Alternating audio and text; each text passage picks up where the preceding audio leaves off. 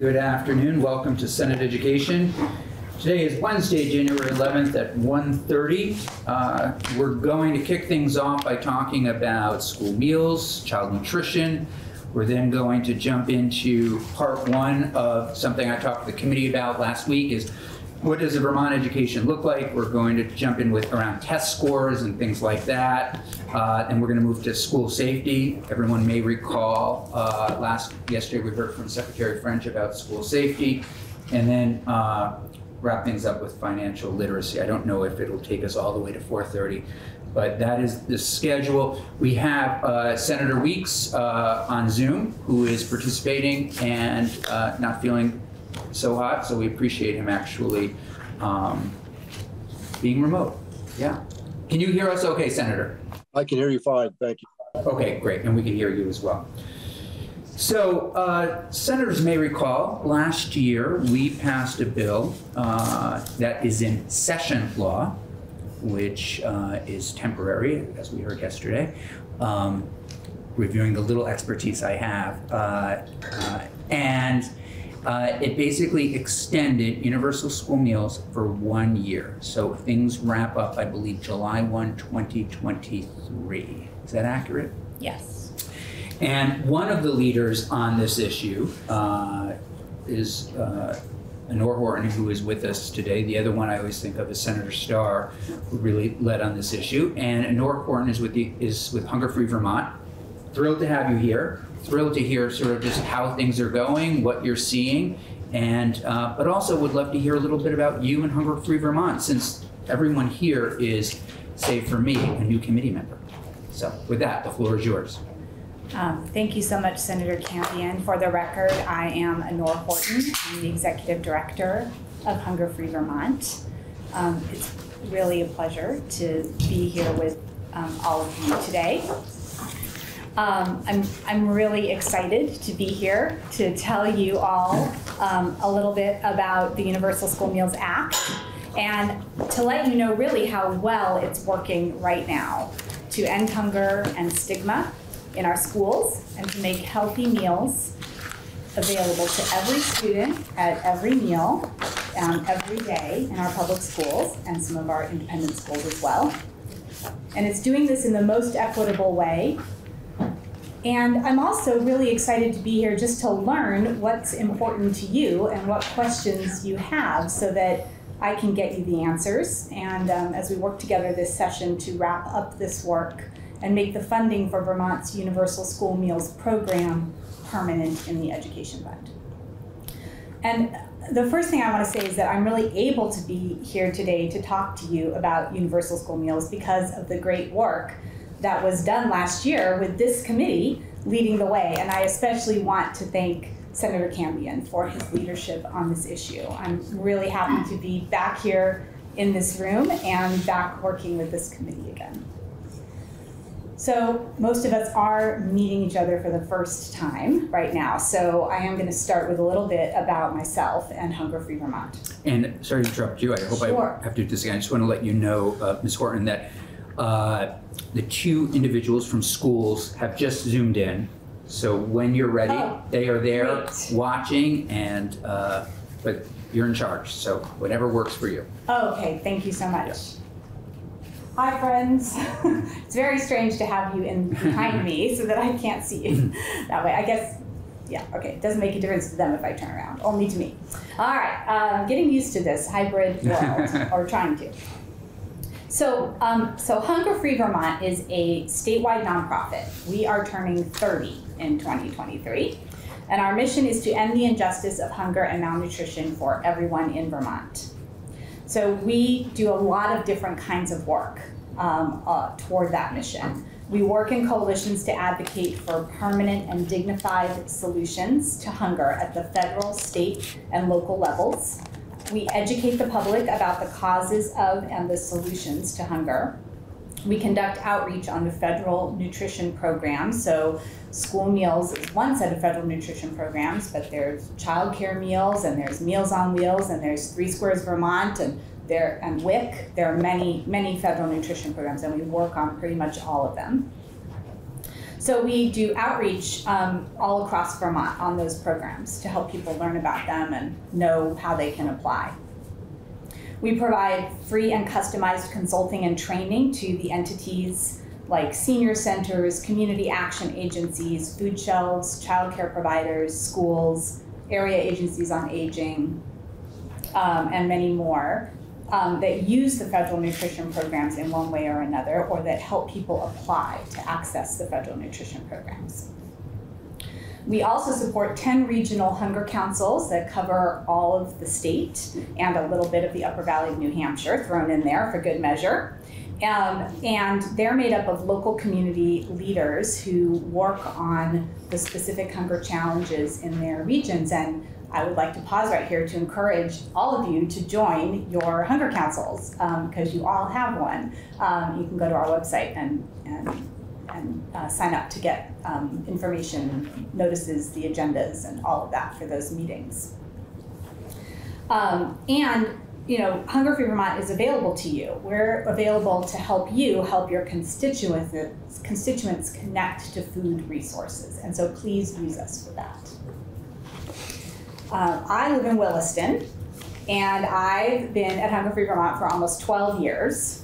When I started, I was hired as the manager of our child nutrition programs advocacy and support work, and I was shocked to learn how broken the traditional school meals system was.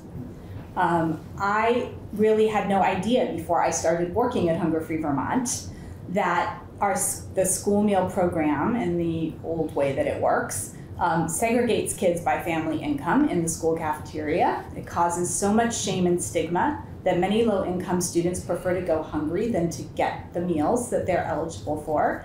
Many families won't even fill out the intrusive and intimidating application.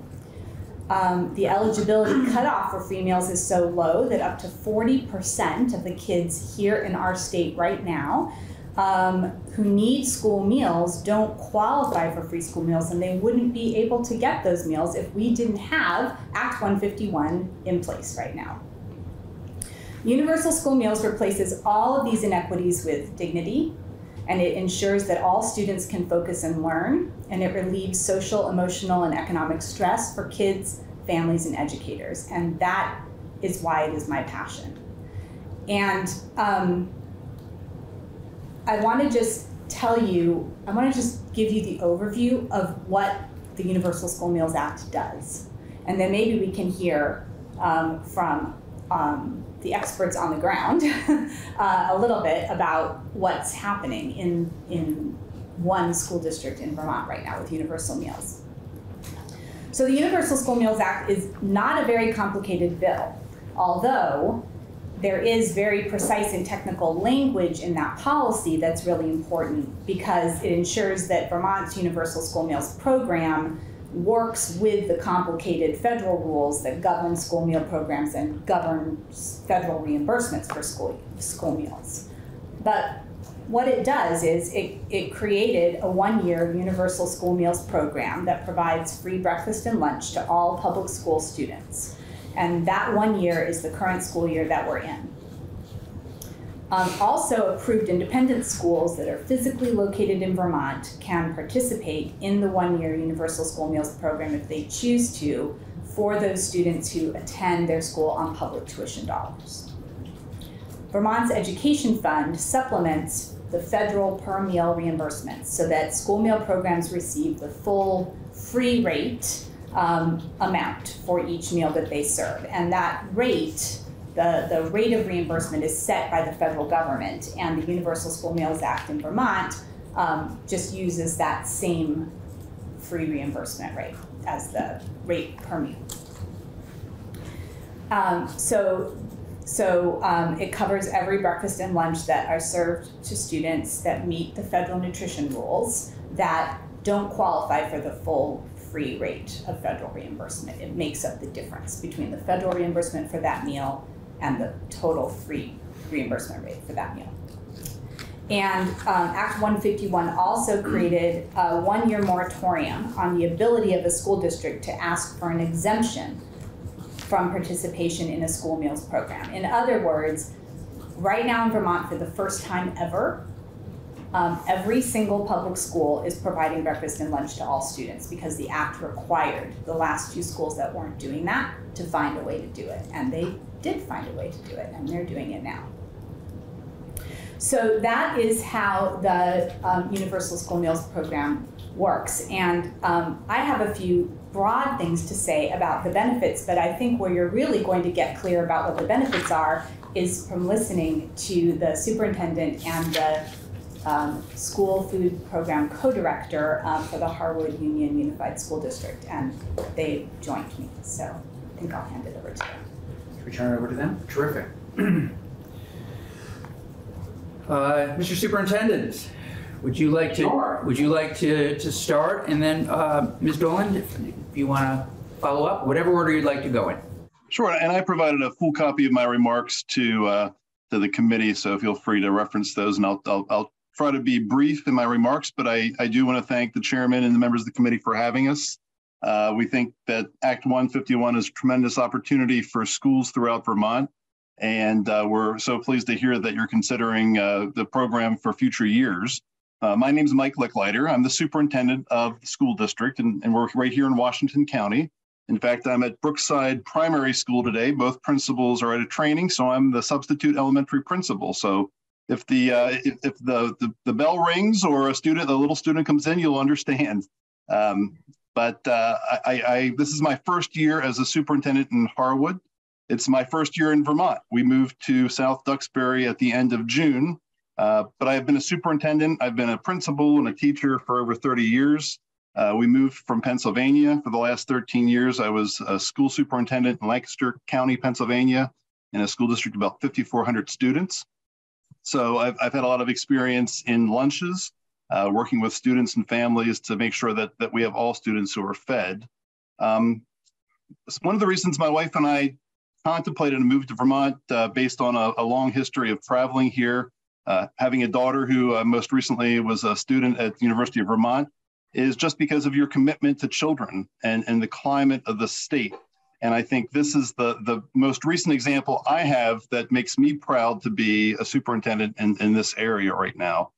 I have three very specific examples I can give you related to the positive differences that this program has made for our students right here in Harwood.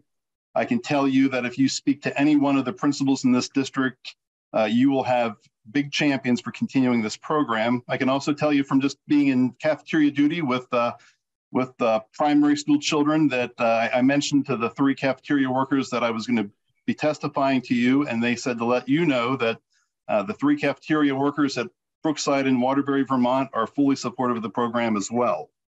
But just three examples I can give to you. They are real life examples. I've changed names and a little bit of the circumstances just to protect the families. But the 3 points I want to make is, number one, that many of our students do not eat breakfast and they come to school hungry. And as educators, we know, as classroom teachers, principals, that a full stomach guarantees that we can focus on education and teaching the student the most important elements of the day, whether it's reading or math or art or any of the other experiences that students have. Prior to the pandemic, this school district, and Erica, who is just a wonderful, does a wonderful job with our food service program, worked very hard to increase breakfast participation with little results. We had some students who took advantage of it, but it was a smaller number, and in spite of all their efforts, they could not increase that number.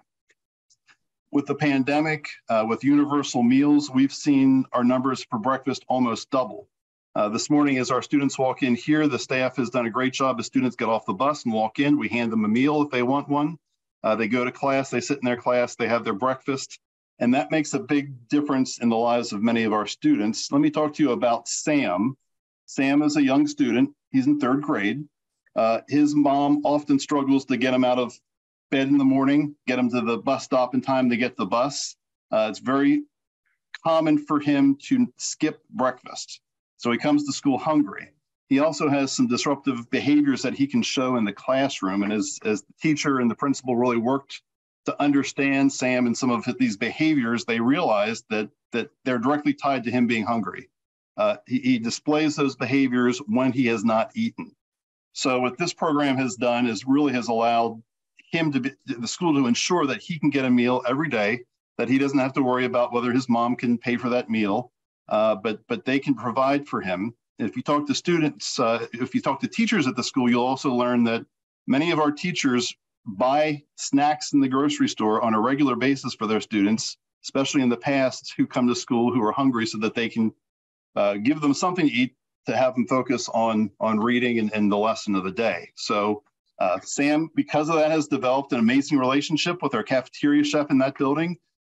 He really has latched on to this person and looks to her because of her love and support for him. So I think this is an example of eating breakfast at school really makes a difference in the life of a child, and especially makes a difference because of the fact that he can focus on his classes. The second example I'll give you, and this goes under the category of teenagers often choose not to eat due to the social stigma of a free lunch. I've seen this as a teacher, I've seen it as a principal, I've seen it as a superintendent. I was recently talking to one of our administrators at Harwood Union Middle School, High School, and the one principal gave me an example of a student I'll call Sydney. She's a teenager. She relies on our Harwood cafeteria as her only reliable food source every day. She recently spoke to one of the principals while she was in the lunch line and said that this has made a big difference to her, this program, because she said it makes it easier for her to get lunch as opposed to the other years when it was the perception of many students and their classmates that only the free kids stand in line for lunch. So that often that social stigma would cause her to not eat, to not get lunch. So she said the fact that it's known that everyone can have a free lunch makes a big difference as part of this universal program.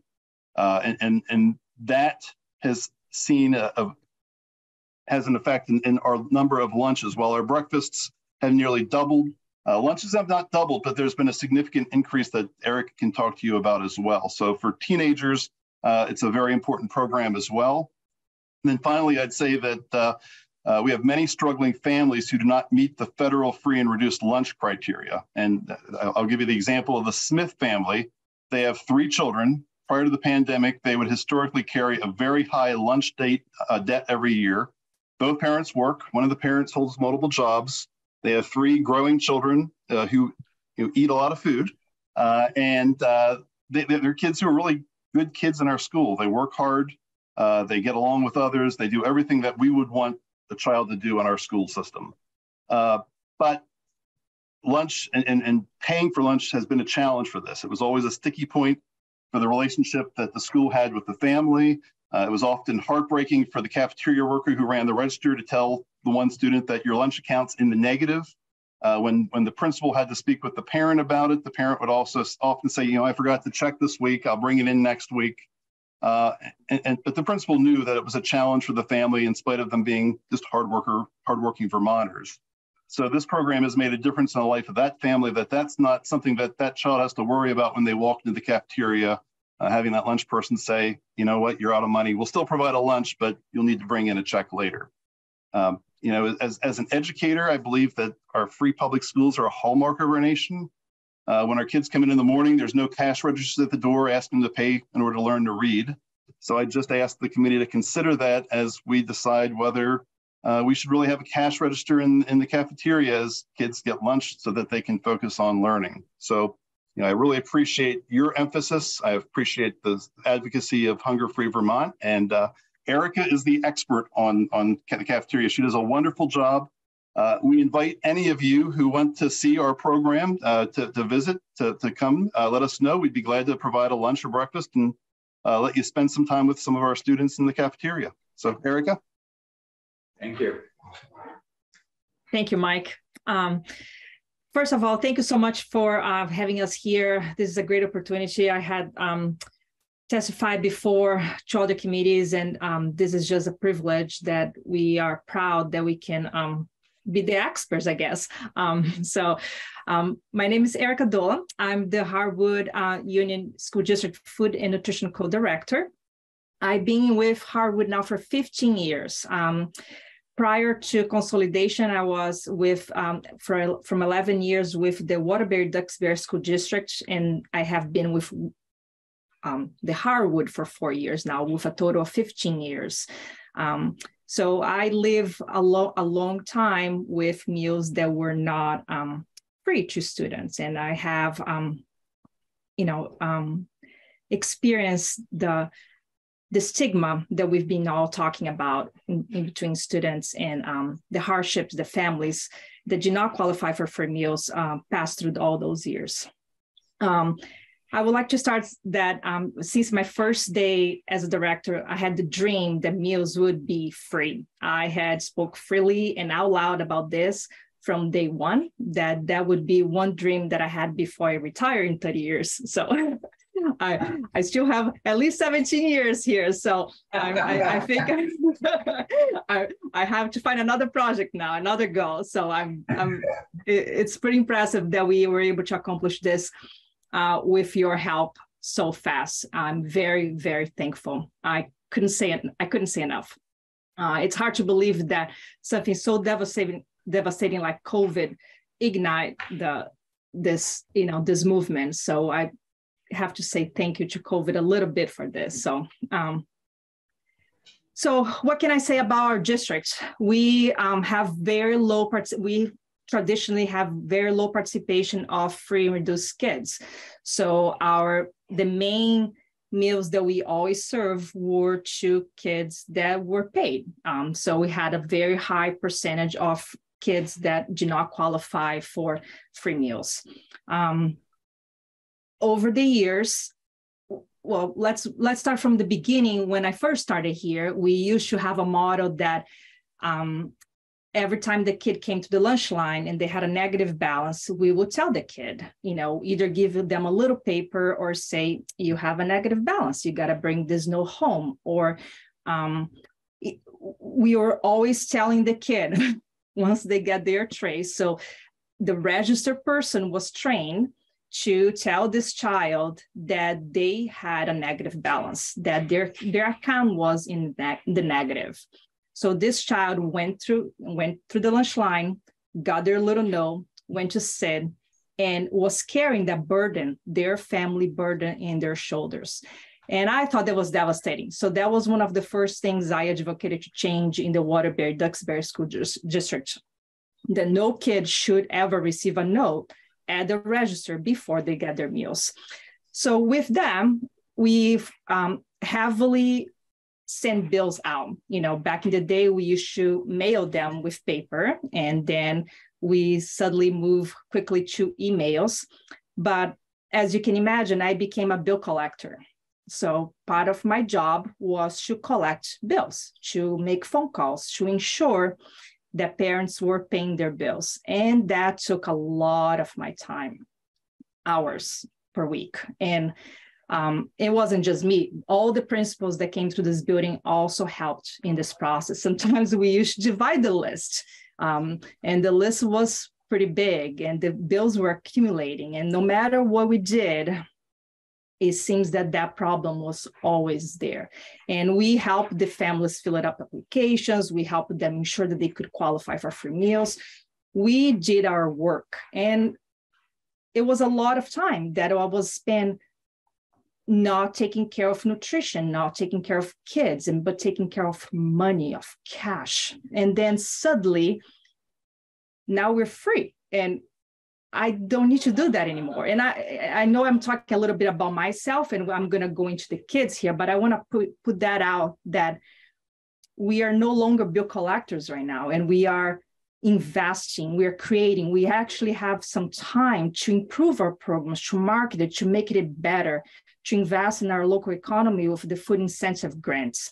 So part of school meals, and meals are very healthy, local, and fresh. So we want to spend our time doing that. We want to spend our time investing in what kids need the most. And they do not need us to be spending our time calling parents regarding to that. So that's a big part of how this was affecting me personally in the job that I do. One thing that we always talk about here is that kids are not paying for anything else in the school. And Dr. Mike mentioned that before, that we don't have registers at the entrance of the schools. And we education in this country, in this state, had become something that we provide to kids. Providing to their well-being, providing for them to be whole, to be a human being, to give it back to their community, to, full circle as an adult. That became something that is, we all can agree, any educator can agree that we provide way more than just classroom education, and like in between math and English and languages. We are providing wellness, physical education. We provide even driver's ed to students. Providing meals is no different. Meals are part of education as everything else. I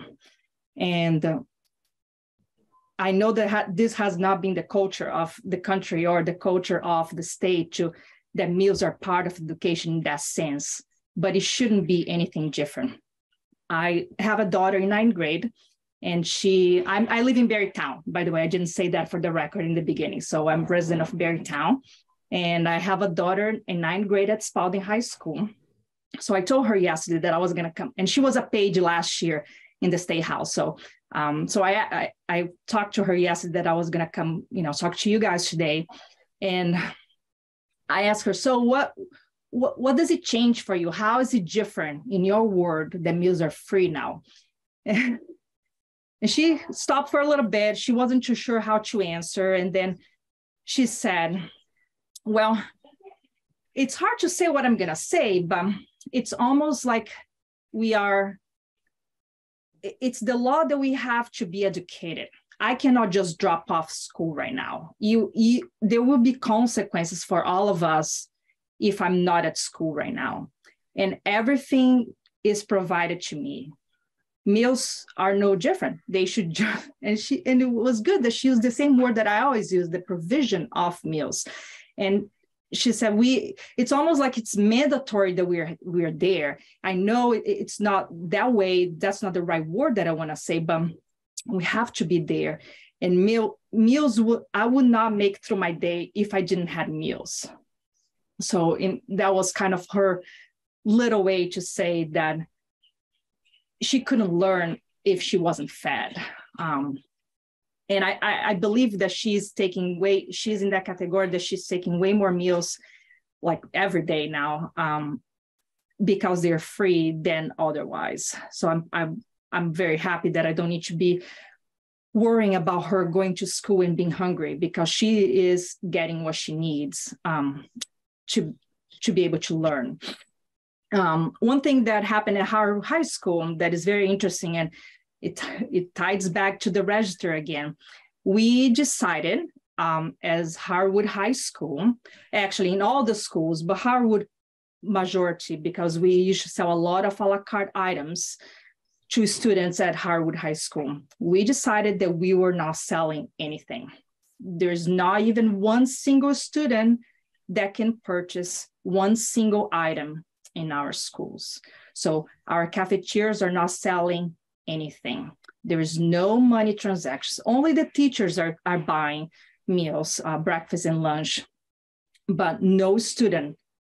We have no transactions, because a la carte items just goes back to the same problem that we are identifying who has the money, who doesn't have the money to pay. So we move away from that at Harwood, and I'm proud that we made that choice. So I think my ask is to make the universal meals permanent in the education fund. I have, I'm available to answer any questions right now, but I think you got my, where my passion really is. Thank you. I appreciate it. It was great testimony, both of you. Thanks very much. Committee, we are, and for those watching and here, we're just really jumping into this today. This will be a longer conversation. We're going to look at, the education budget and other pressures on it, if you will, over the next few weeks. But this is a terrific way to kick things off. Any questions at this point for any of our guests? Senator Hashim. I just wanted to put my own plug in for universal school meals, if that's okay. Absolutely. Probably one of the most impactful things that I did during my campaign was going to a school, Bellows Falls, that had universal school meals, and we sat down with a big table of students from all sorts of different backgrounds, and the thing that they all shared in common was what a positive impact the school meals, the universal school meals had on their performance, their ability to pass their driver's tests, and so it was really awesome. And I'd encourage anyone and everyone who's a legislator to go to a school that does this program to talk to the students and really see what type of impact it has. No, I appreciate that. I would also add, I think I love the connection between local farms. I love that economic connection. And also I do believe if young people are eating well early on in their lives, they're going to, it's going to prevent illness in the future and perhaps less stress on our healthcare system down the road. So, other questions before we move on? Any final comments from you, Ms. Horton? Just a couple of things. Please, absolutely. So, Hunger Free Vermont is an anti-hunger organization. So I wouldn't be doing my job if I didn't say a quick word about what is happening in our state with hunger and the relationship between that and the difference that Universal School Meals is making right now. We have never seen hunger and food insecurity at the rates that people in Vermont are experiencing them right now. In the last 12 months in our state, according to research from UVM Faculty Research Group, 2 in 5 people in Vermont have reported experiencing food insecurity to some degree. That's 40% of our folks. And for families with children, the rate is even higher than that. And so the Farm Fresh School Meals for All package, which includes universal school meals, the local food purchasing incentive, which you heard Erica speak about, and the Farm to School and Early Childhood Grants program that provides technical assistance to help schools and farms connect with each other. That's a piece of the food security puzzle for our families. It's a really important piece right now. All of the other pandemic economic emergency relief programs have already gone away or they're going away, including the emergency increased allotments for 3 Squares Vermont, which are going to be ending in a month. And what's left for some of these families now is universal school meals. That is one little floorboard under their ability to meet their basic needs. And we've heard from a lot of parents about the relief that the existence of this program as a stable source of meals for their kids is for them. And I just want to make sure that I name that. The Agency of Education is working on the kind of hard and specific data, and I'm going to let them do that. But I do want to say that we're seeing increased participation by students this year in school meals. We're seeing increased purchasing of local food by schools. There are links between the way that Vermont designed the Universal School Meals program that's in place right now and our ability to maximize other federal dollars like pandemic EBT payments for this school year and this coming summer.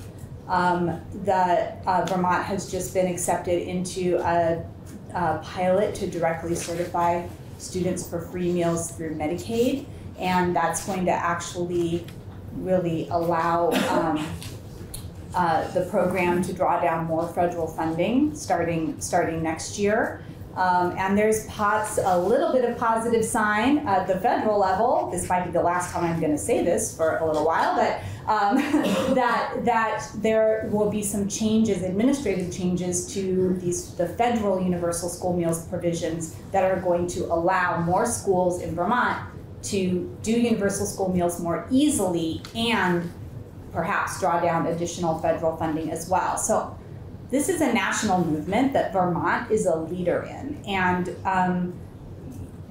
that's a really exciting thing. Senator Gulick. Oh, sorry. No, please. That's okay. I just had a quick question.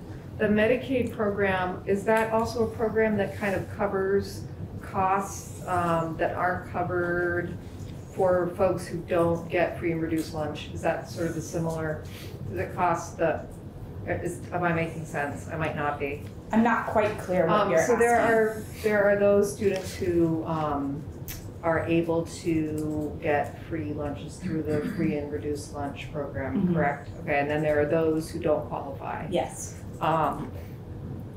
Would the Medicaid program that you just mentioned cover those students? How would it, I guess I'm asking what its relationship would be with free and reduced lunch? So no, it won't.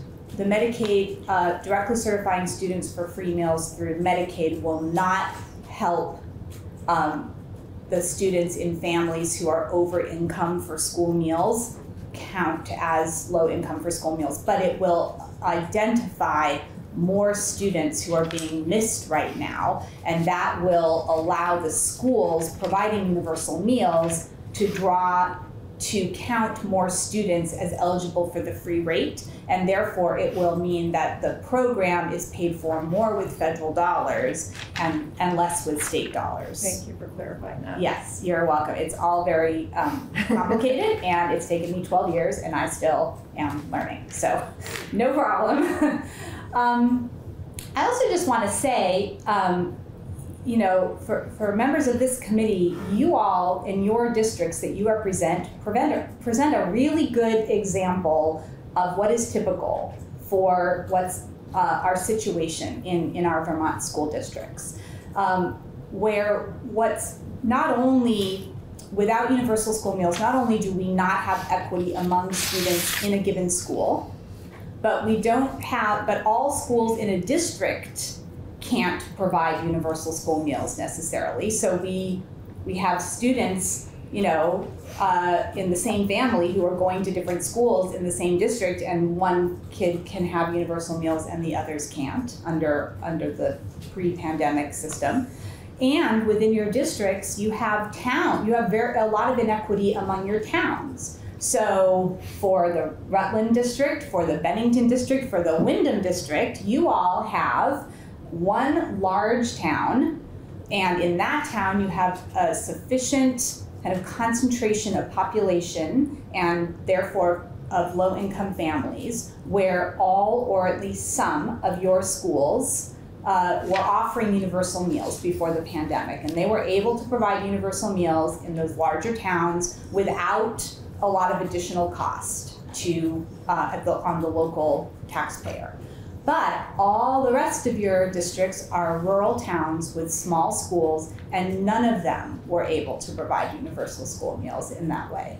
And then for Senator Gulick, your district, so the Winooski schools and almost some, but not all of the Burlington schools have been able to provide universal school meals at no additional cost to taxpayers for many years. But Colchester and Essex are not able to do that on their own in the same way. And so Act 151 really transformed that system where, you know, we don't have to explain, you don't have to explain to your constituents, and superintendents don't have to explain to parents why it is that students in one town have universal meals, but students in another town can't. And that is, we wanted to really, you know, make permanent this transformation that we've had in equity in our school systems with universal meals. Great. We do have another guest who needs Yes. to jump in because we've slotted about an hour for this. Any final comments from you? Yeah, well, I do want to close by acknowledging Vermont's Agency of Education. They have really worked incredibly hard to successfully transition all public schools in Vermont to universal meals this year. I just want to acknowledge them because without their efforts, we would never get here. And I want to thank this committee for designing a bill that's working really well right now. And I'm really looking forward to continuing to work with you. Thank you so much. Thank you very much. Thank you. Thank you. Ms. Kruger.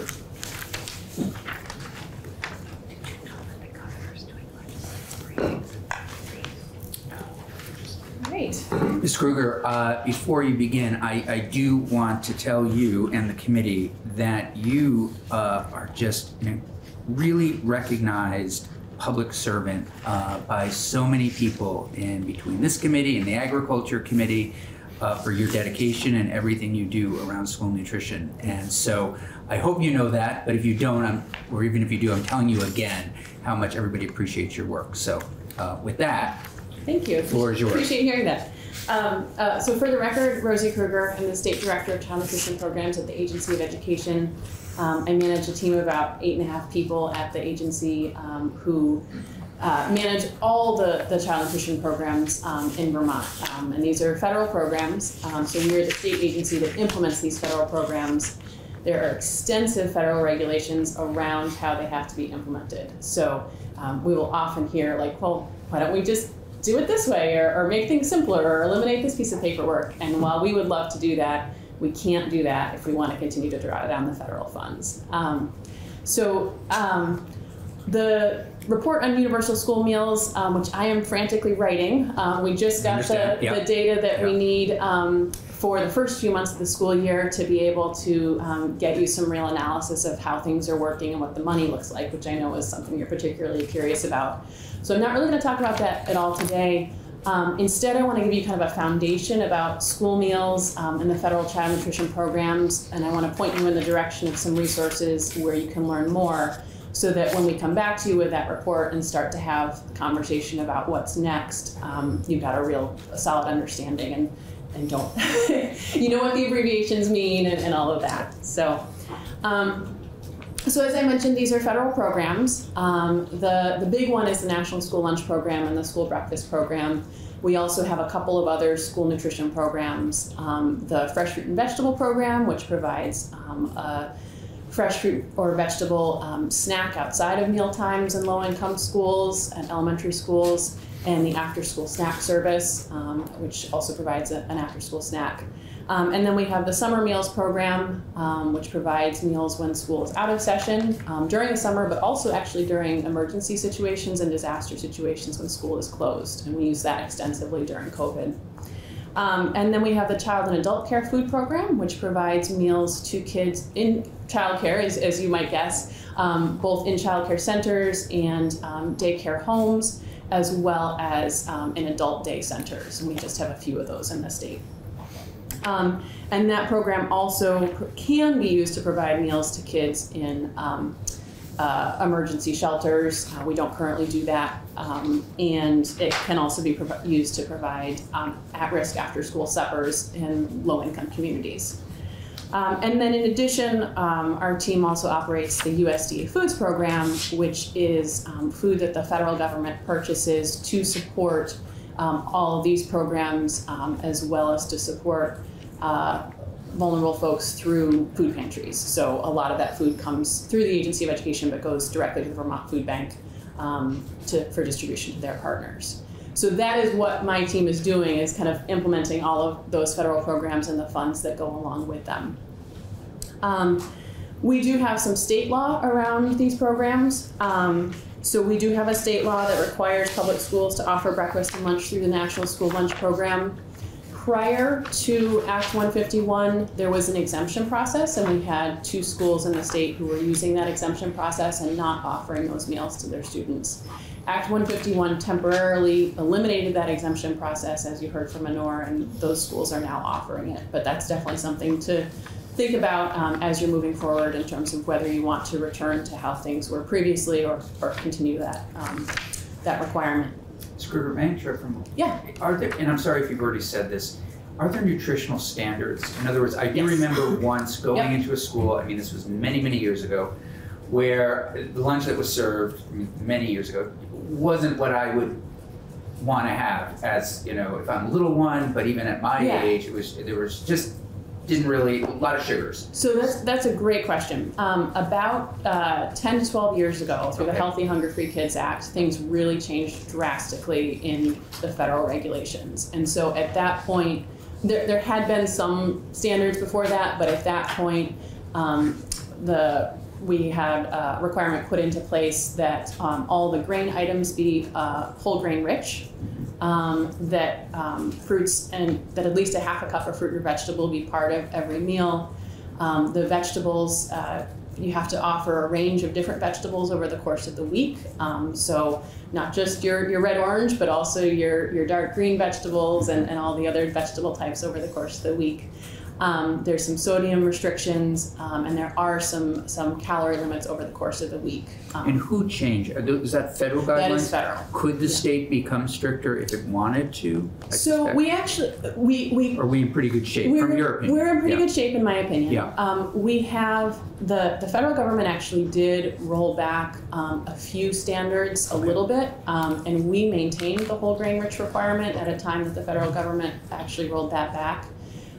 We're on a little bit shaky ground to the extent that we put in a lot of different requirements, and there's a couple of reasons for that. One is the federal government is not real happy about us withholding reimbursement for meals that meet their meal pattern.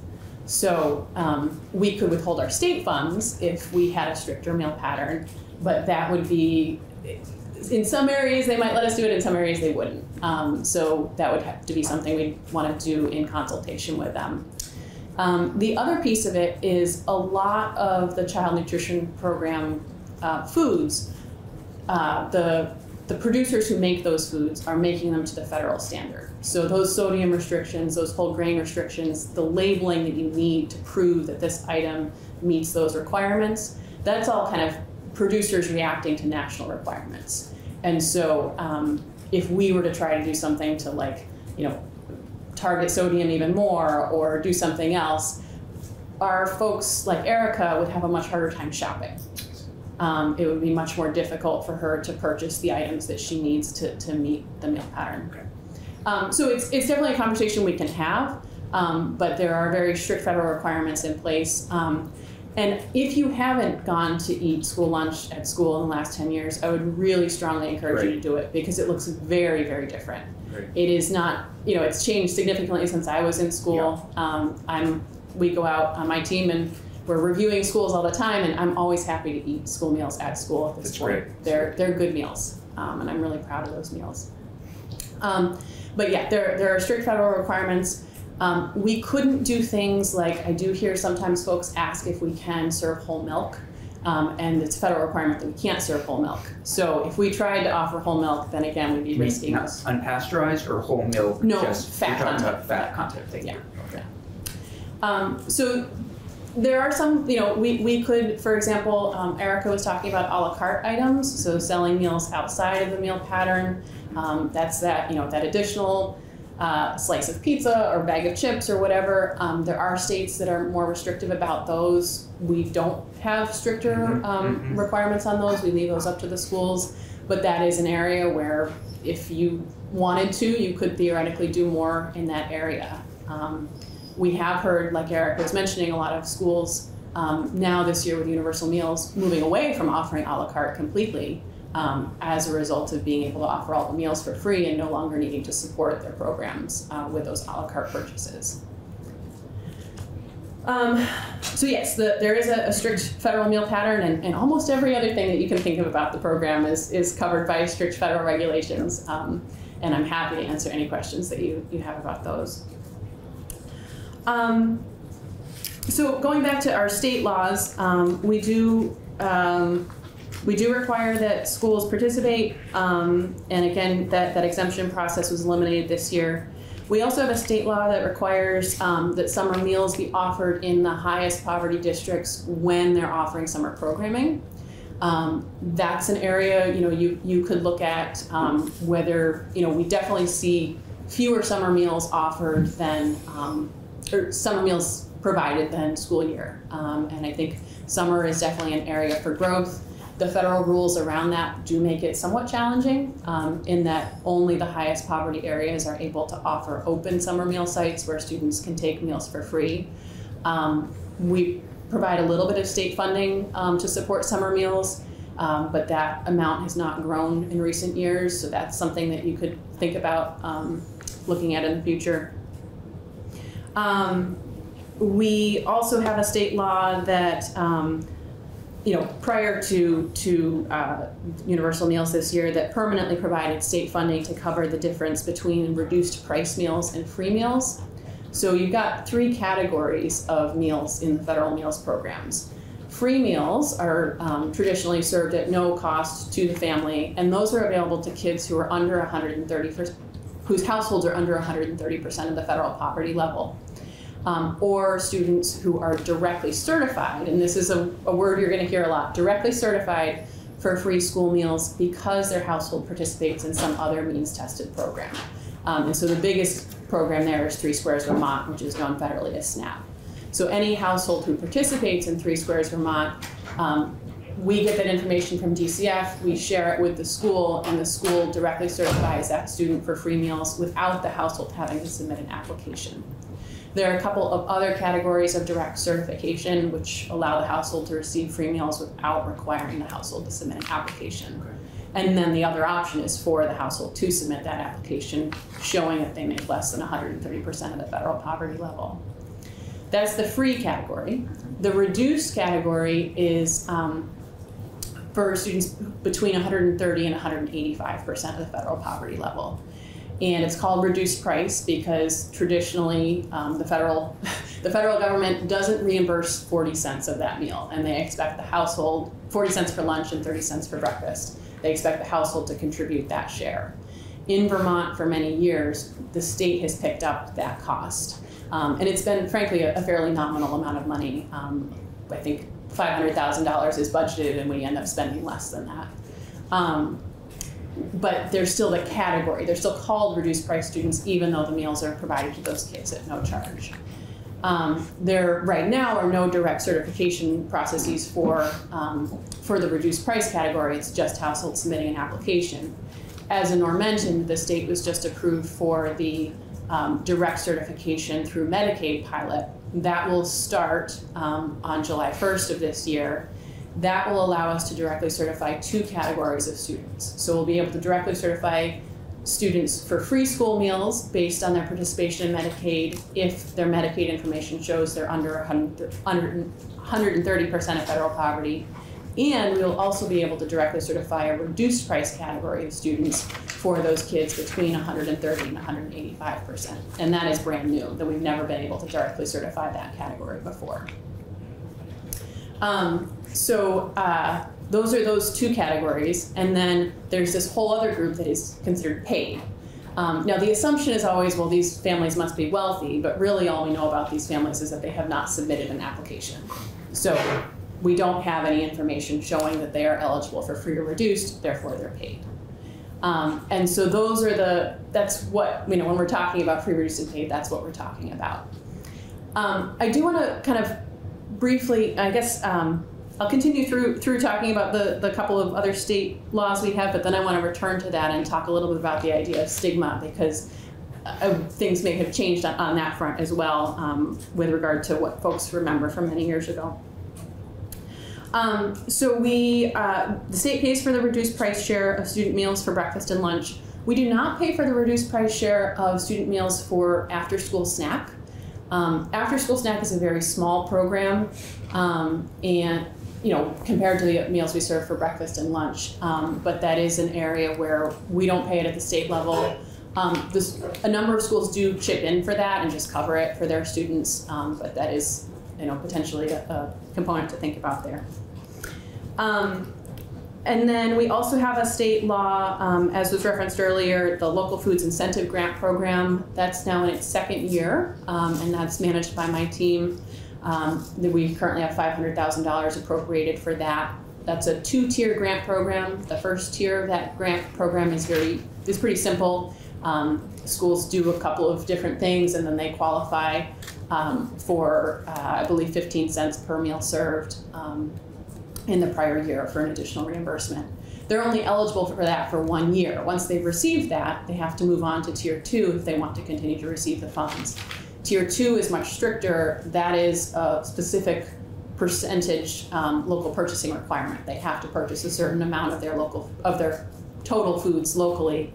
And if they do that and they meet that threshold and they're audited by us, then they get a certain amount of additional per plate reimbursement, depending on that percentage. So we're now in year 2. We've had a whole bunch of schools who've made it through year 1 and a small number of schools who've made it through year 2 to get that year 2 grant. And then we still have some schools who never applied for year 1. They still could if they'd like to in the future. We'll be presenting a full report to you on that shortly. I think it's due at the end of the month, but we do have that ready potentially to present to you sooner than that. So that's a state law. And then we also provide about $50,000 for state equipment grants to school nutrition programs as well. And that's been a many years thing that we have done. We also have some additional state funding in the form of state match, which is federally required. And we do, I mentioned, we provide about a small amount of state summer funds as well to support those summer funds programs. So that's what the state does on top of those big federal requirements. I'm looking at the clock here. So I am happy to answer general questions that you have. If you don't have general questions, I think I might like to spend a minute talking about stigma, and then maybe if we have some time talking about CEP and Provision 2 and how those work, or I can refer you to the Universal Meals Report from last year to learn about those. One question for the summer programs. You said, Yeah. that's okay. Yeah, I apologize. You said that some schools they have a summer program. What type of programs are you talking about? Yeah. We have a recreation program with the Pullman High School.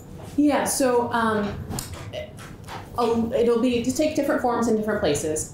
So if it is a high poverty area, USDA calls these area eligible locations. Then you can have an open meal site where students show up at the library, at a food truck, at a park, and receive a meal there. Under the normal federal requirements, they have to eat the meal right there. That has been waived for the past few years because of COVID, but that waiver is gone. So we're going to have to return to in-person congregate feeding this summer. Although the omnibus appropriations bill that Congress passed added a non-congregate option for rural areas, and we're still waiting to learn how that's going to work.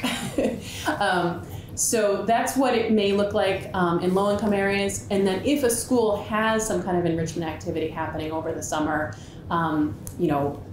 summer programming, like you're talking about, sports camps, whatever, they can also offer a program to those students. They can either do that as an open program where those students go participate in this open meal site, or it can be a closed enrolled program. And in a closed enrolled program, you can do that in a non-low income area if you base it on the status of the students who are participating in that program. So you can collect applications from them.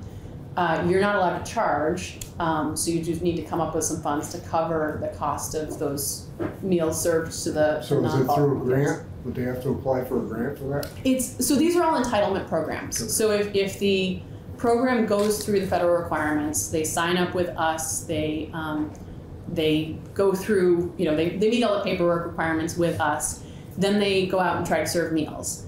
And if they serve a meal that meets those meal pattern requirements, then we reimburse them at a set federal reimbursement rate. So they could come in and say, well, we don't know how many meals we're going to serve, maybe it'll be 50, and then they come back to us and say, well, actually we serve 75, we'll reimburse them for all 75 meals. So that's how that works. And that rate, that's a set rate, federal government sets it. Of course the state could add more to it, but it's not variable. Thank you. Please. So I guess I can just mention there was some discussion about stigma, and I just want to mention that depending on when you went to school, things have changed over many years with child nutrition programs and school meals. And some folks may remember that the free kids got a different colored ticket or a token, or that's called overt identification, and that is strictly prohibited in the school meals programs at this point. So if you're thinking that that's what's happening and that's what's when we're talking about stigma, that isn't happening. It is the school meals program makes every effort to make that information private. That's something that my team reviews when we go out and review. If we see any violation of that, we're very strict about that. So, to the extent that when a child goes through the point of service, the computer may, they may scan their card or enter a PIN number, and it may pop up with a fake balance. just to try and provide that anonymity and make sure that there's no way for family or for kids in line to tell, or even the person at the point of sale to tell what's going on there. But I think you heard, discussion of a la carte, or only the kids who are in line are the ones who are eligible for free meals, and everybody else brings their meals from home. A la carte sales is a really good example where the free and reduced price kids are the ones who are going through and taking that federally required reimbursable meal, and they have to take the fruit or vegetable in order for it to be considered reimbursable. The kids who are paid can, buy whatever they want from their, if their school is offering a la carte sales, and that's just paid for by their household. So maybe they just buy a slice of pizza and they don't have to take the fruit or vegetable. So that's a lot more subtle. Nobody is overtly labeling those kids as free or reduced, and certainly, that's already prohibited in the federal laws. That's already something that we do to make sure it doesn't happen. When you're hearing stigma, those other sources of stigma are what we're talking about, and they're a little bit more difficult to specifically outlaw because it's not something the school is specifically doing. So, committee questions. Again, we're just jumping into this. Ms. Kruger will be back with the final report in weeks to come. I just wanted you to be able to provide us with a little introduction and some of the work that you do. Yeah.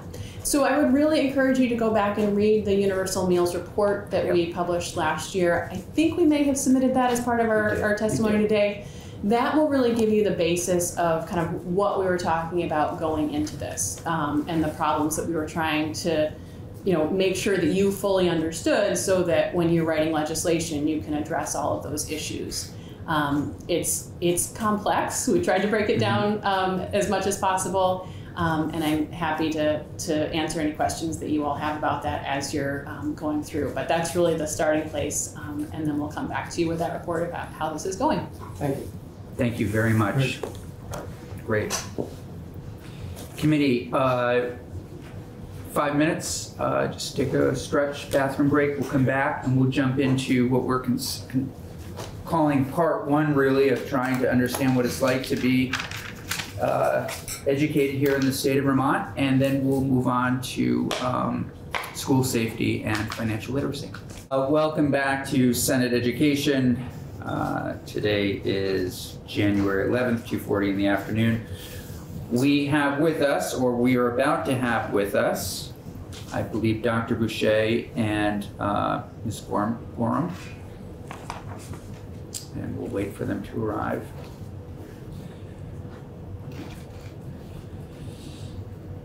Dr. Boucher, Ms. Gorham, how are you both? Hello, Mr. Chair. I'm great. It's nice to see you. Good to see the two of you. We really appreciate you being with us. You are kicking off our conversations trying to understand and help new committee members and returning committee members and others watching really what a Vermont education looks like. We're going to hear from teachers, students, other school personnel, and we thought we would kick it off by just getting an overview, and I see that you have this Vermont assessment results document for us. Thanks for sending it along, and thank you, Hayden, for printing it. To kind of give us a snapshot of testing and test scores, how they work, what we should be looking for.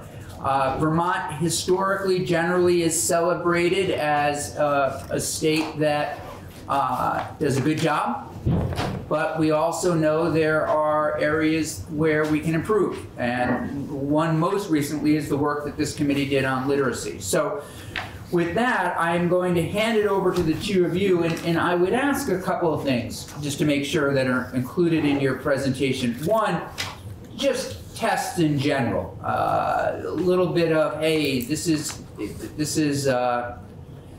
good, reliable information. This is what parts that you might want to take with a grain of salt. This is what we're trying to evaluate. This is what you're really seeing. That would be very helpful. And then I would also keep in mind, as you're going through, other groups, organizations, people that we should talk to that can help give us this sort of baseline of what Vermont education is. So with that, the floor is yours. Wonderful. Thank you, Mr. Chair. So for the record, my name is Heather Boucher, and I am the Deputy Secretary for Education. I wanted to start by expressing my disappointment that I couldn't meet you all yesterday in person.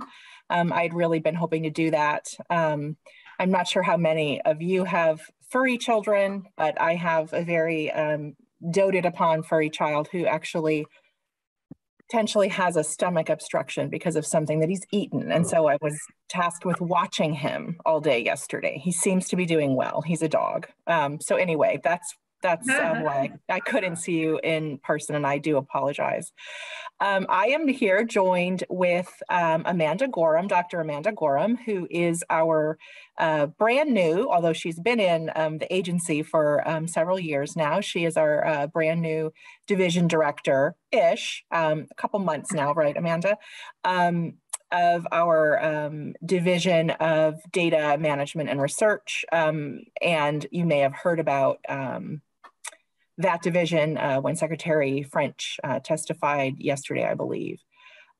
So Mr. Chair, she is the new Wendy Geller, just to keep things in perspective of sort of the movement within positions in our agency.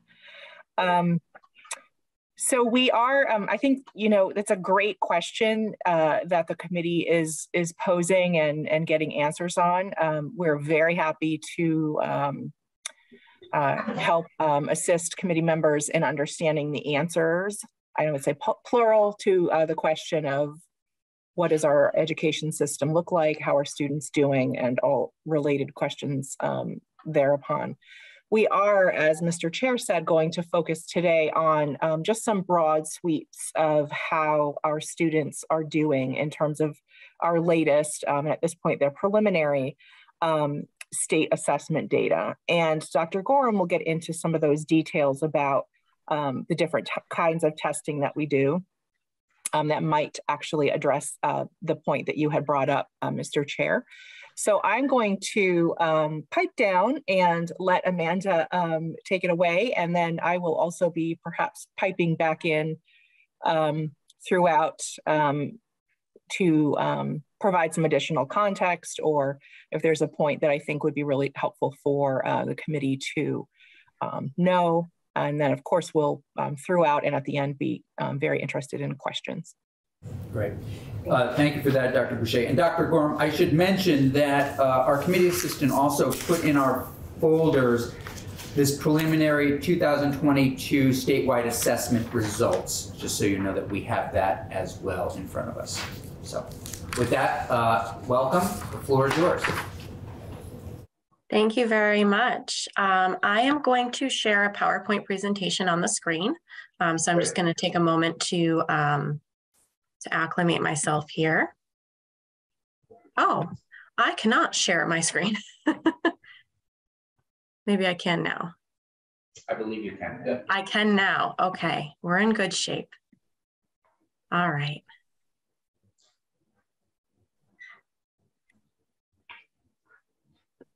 All right. So I'm going to take you through some results from the 2022 school year. We'll discuss some of the interpretations of those results, including limitations and comparability. And then we'll wrap up with what we believe we can learn from a year of testing. So first, I will note that this presentation is going to cover the state assessments that were administered during 2022. So we have the Smarter Balance Assessment Consortium provided assessments of ELA and math. We have the Vermont Science Assessment, which is sometimes referred to as the VTSA. And we also have the National Assessment of Educational Progress, or the NAEP assessment in reading and math, which was administered across the state as well. I do want to note here that this is not like a comprehensive overview of the assessment program that the state administers. We do also have the assessment of English language proficiency, which is administered to our English learners. There's an alternate assessment. And of course, our districts and schools administer various local assessments in addition to these assessments to better understand student achievement at different points throughout the school year and for different purposes. So this is sort of just a limited scope of what you might see happen throughout a year. Amanda? Yes. Just wanted to clarify, as new committee members are probably already learning, we are very deep in acronym land in education. And so ELA is English Language Arts. So it is what most folks in the world think of as English, just so you know. It's a broad spectrum of reading, writing, comprehension, all those kinds of things. But when you see ELA, that's what it means is kind of English for the rest of us. Would you agree, Amanda? Yeah, yep. Thank you, Heather. Yeah, sure. All right, so moving along here. Just a quick note on using assessment results. We want to acknowledge that assessments are one of many tools that we can use to learn certain things and limited things. There isn't one assessment that tells us everything about everything. We take great care in ensuring that results from these assessments are used appropriately, and we also encourage appropriate use of these assessment results. And lastly here, I'll note that the results from state and national assessments, like the ones presented here, are intended to inform decisions at the state, district, and school level, and they capture learning that has already taken place. So they're not assessments that are given during the course of learning and can immediately be used to inform instruction. These are more final or summative measures here that we're reporting on.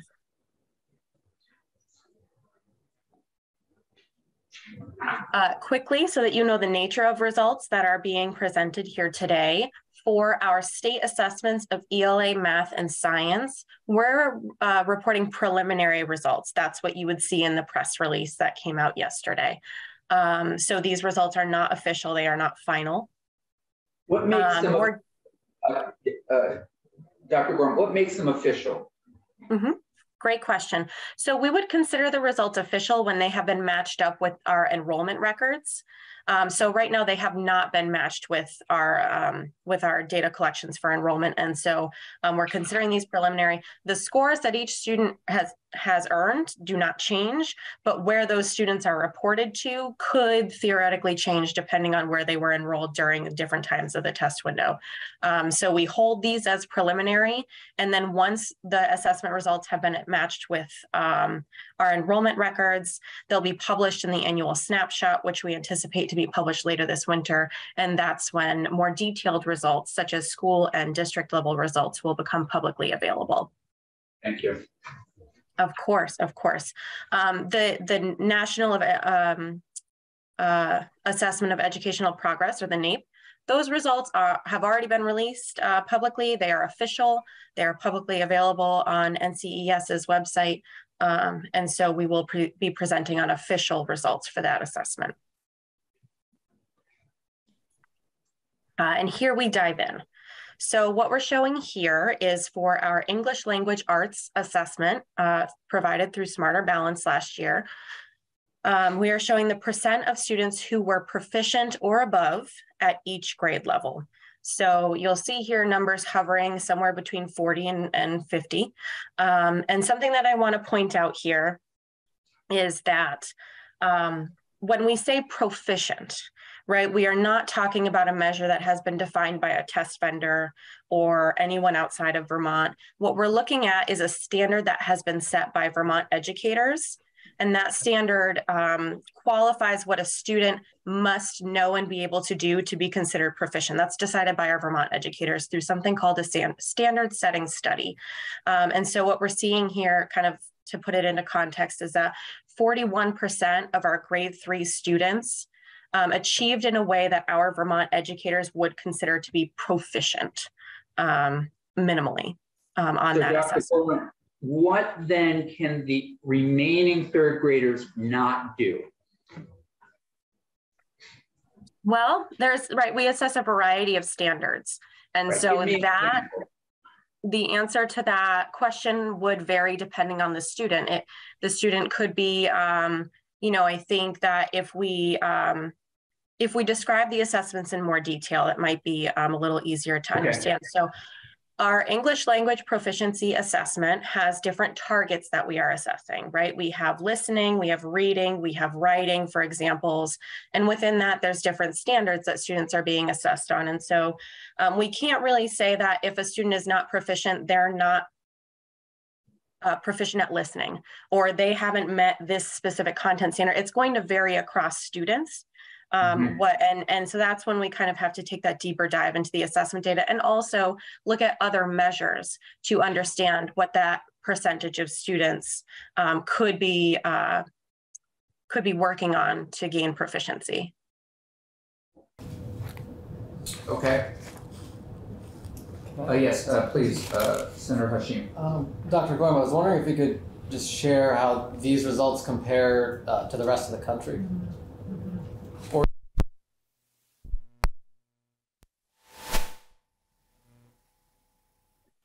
Yeah, so we can actually use the NAEP to look at results across the nation.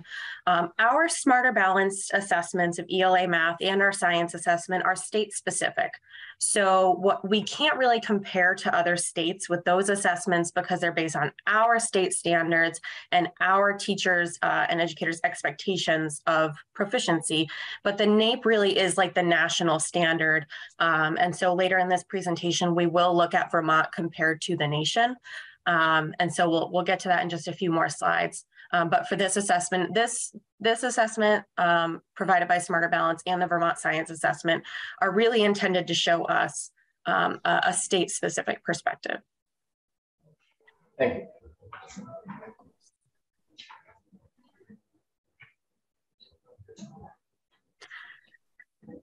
So the next graph that I will show you is our math assessment results, the preliminary results from 2022. And what you can visually see here is sort of a decline in percent proficient as we advance in the grade levels. Grade 3 being the highest percent of students being proficient, and then kind of dropping down from there all the way to 26% in grade 9. This is something that I think that the nature of these results can be seen in other years. We don't recommend comparing these results to other years, but I think the nature of the performance that we see for math is something that we have seen before in Vermont. So I think what would be, just so I don't forget it, is to have you back in next week to pull this apart a little bit. I appreciate what we're doing today, but I would like to get a sense of the things that perhaps our 8th graders, that's over 70% of 8th graders aren't getting something. And so either come back in with sample tests, some examples, because we are, like you, looking to make improvements on all of this. So as much information as we can get our heads around, the better. Great. Sure, thank you, Mr. Chair.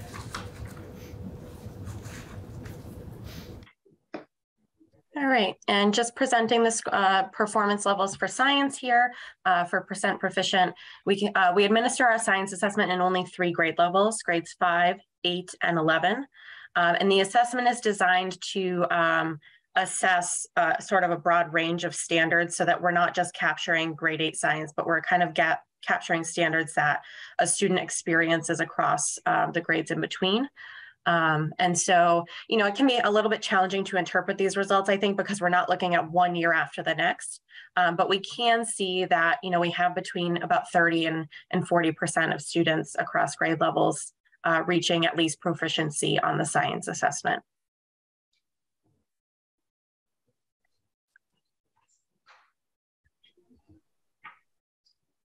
So I've taken these results by subject and clustered them here together. And I've done this because I think it really highlights the difference between ELA and math as the grade levels advance. So you can see that gap between ELA and math proficiency widening as you advance in the grade levels.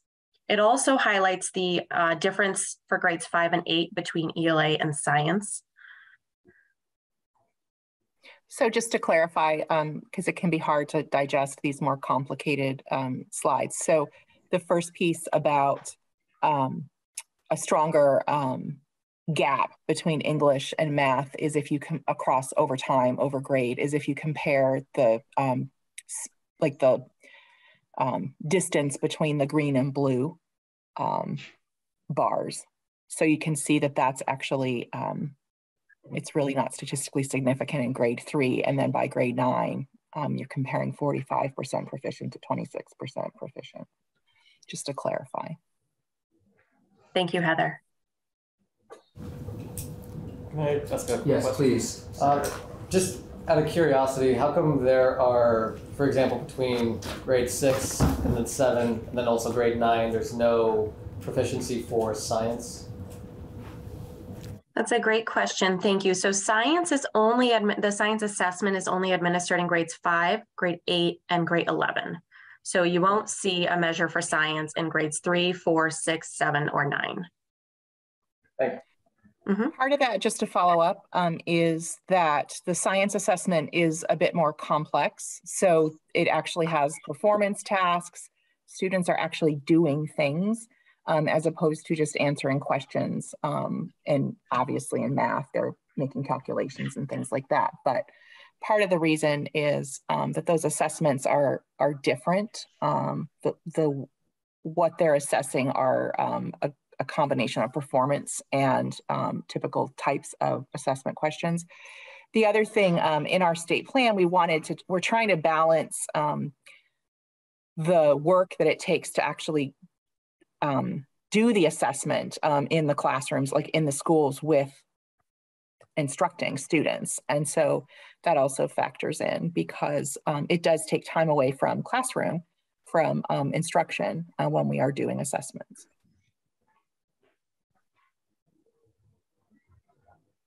Thank you, Heather.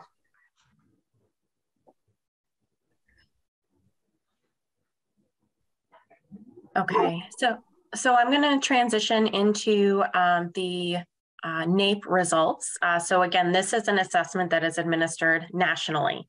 And so this assessment does allow us to look at Vermont versus the nation.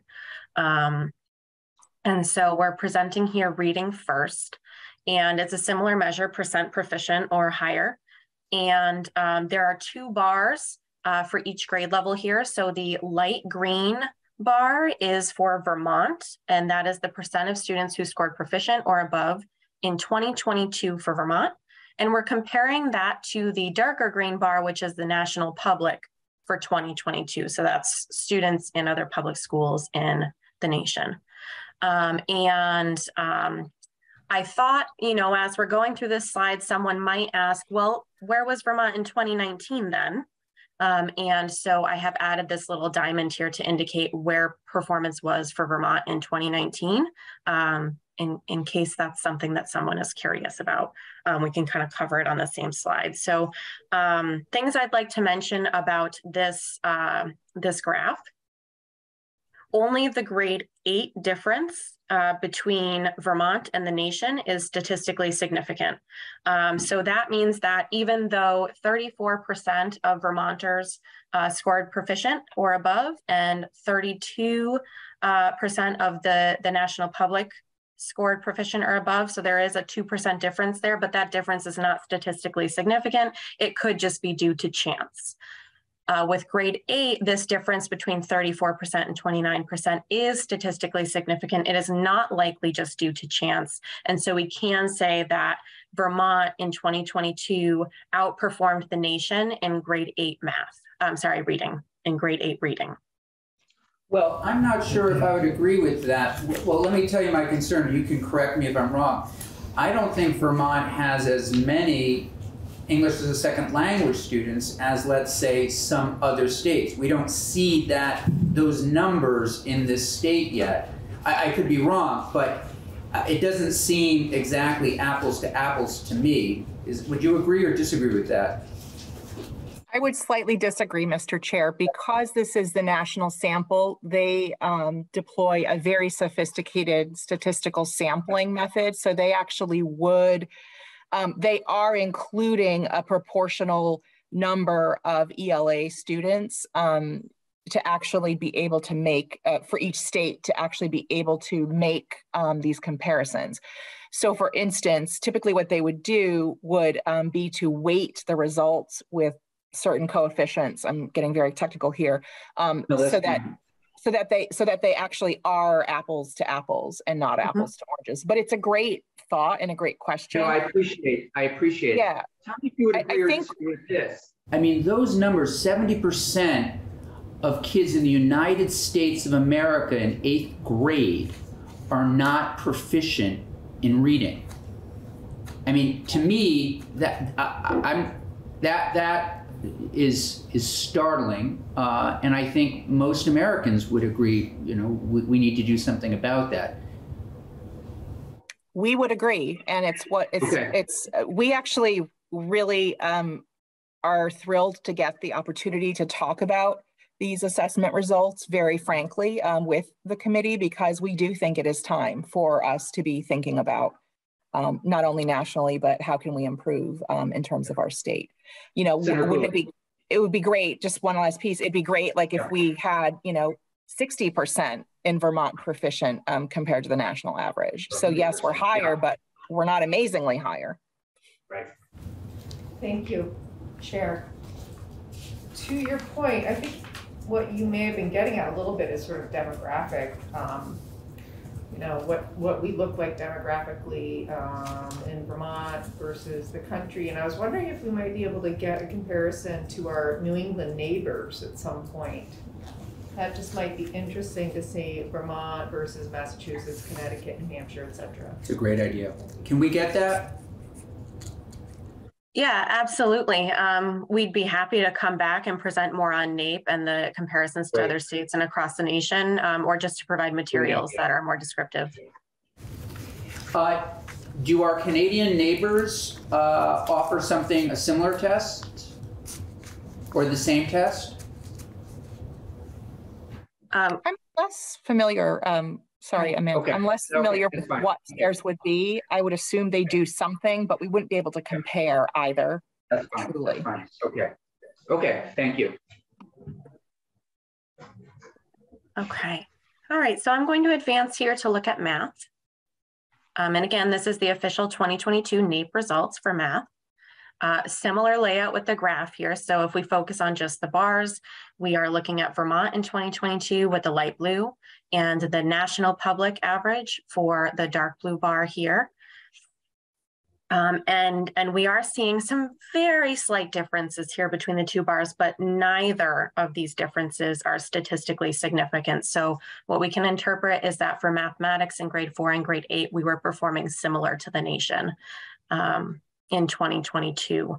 You can see here from these diamond shapes that indicate 2019 performance that there has been a dip since 2019 for Vermont. So that's something that we can note there. And I'll talk a little bit more about comparing to previous years in a few slides. But if that brings up that curiosity for you, performance was a bit different in 2019.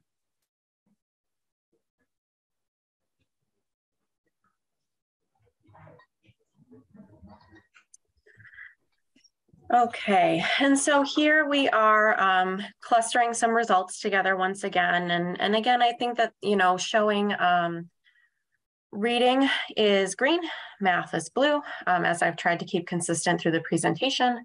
And this is, on this side, we have Vermont, and on this side, NP stands for National Public. So that's the national population of public school students that participated in the assessment.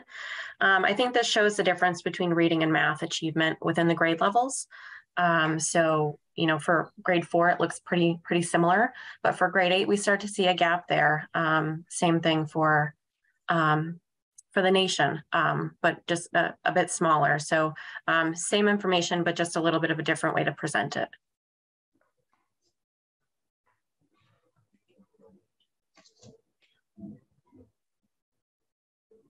Okay, so we're going to take a break from graphs for a couple slides. Heather, did you need to say something? Yes, I apologize. I had been muted because I had barking in my background. I also, if you go back to that slide, and you'll recall that we also had with the state level data for 2022, the same, if we look at the breakdown by grade, that we started to see that that same pattern in terms of perhaps doing a little better or a lot better in the early grades for math, and then by the middle to high school years, really declining in terms of our own proficiency scores. So we have a similar pattern with national, with our comparison to national and with our own SBAC scores is the point I'm trying to make here. Thank you, Heather. Okay, now a break from graphs. So I want to acknowledge some limitations here. First, I will note that the NAEP assessment is administered pretty differently than our state summative assessments, Smarter Balance and the Vermont Science Assessment. With NAEP, there are hired assessment coordinators that come into the schools with machines that are provided to the schools to administer these assessments. So there is some control over how standardized and typical the administration can be. And that is, that kind of led NAEP to be able to make these cross-year comparisons with the 2022 results. For our Smarter Balance and Vermont Science assessments that were administered here within the state, first, I want to acknowledge that the results have not been matched to enrollment. We talked about that earlier. So these are preliminary, but we also have this point about participation in the assessments. 2022 was still, for us, we still consider that a pandemic year for our assessments.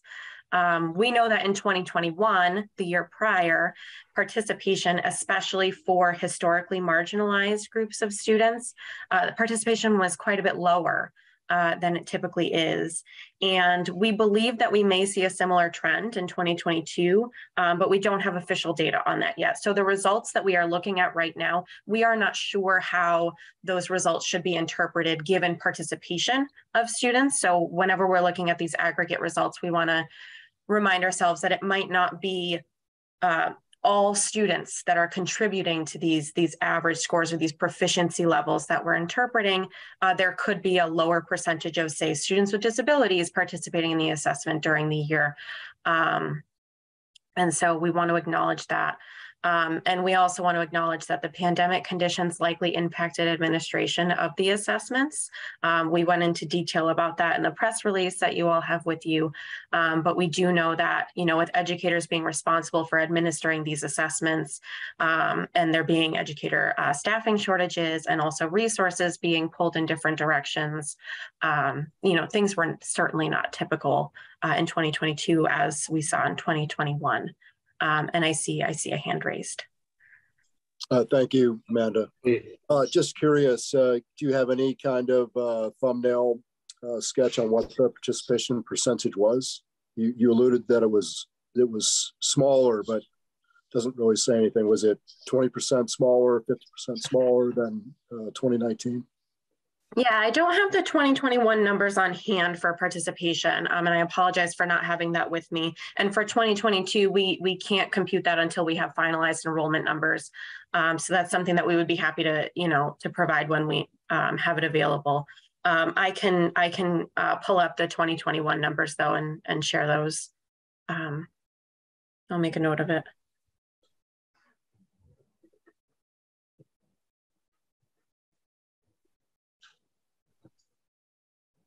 Sure.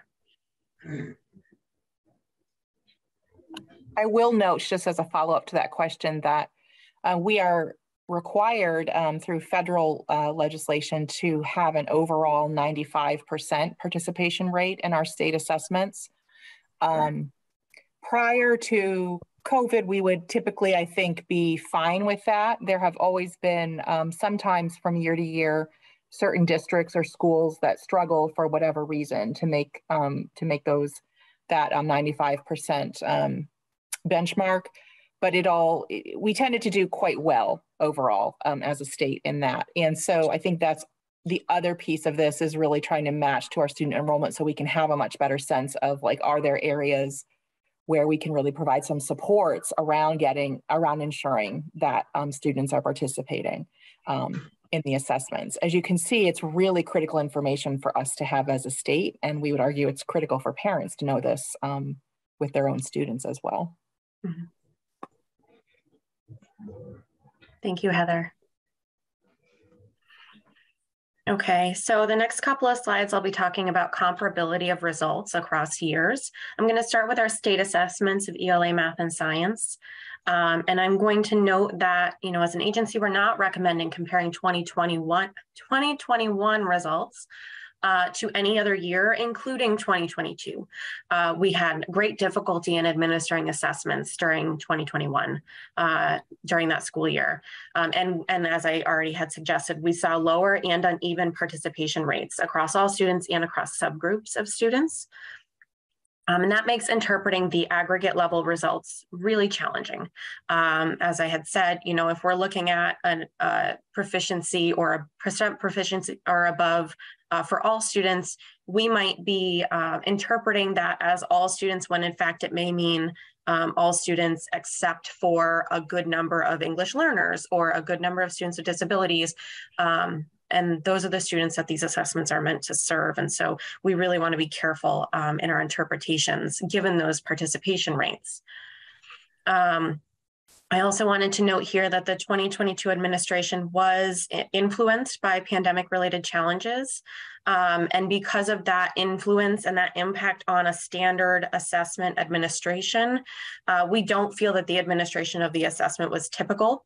And so we do not feel that we should be comparing the results to previous years, especially prior to the pandemic. So for example, in 2019, we had a very standardized administration of the assessment that was very typical.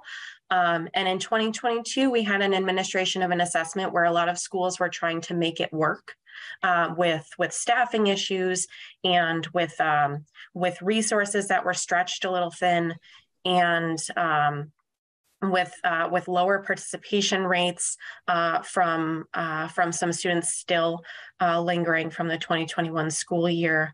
And we also had, you know, lingering effects of an interrupted school year from 2021 impacting students as well.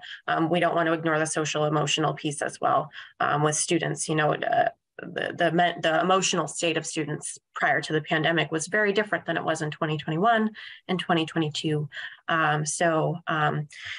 We are a little bit challenged in interpreting the results from 2022 at the aggregate level, but we do want to reinforce that making comparisons across years with this particular data is really discouraged.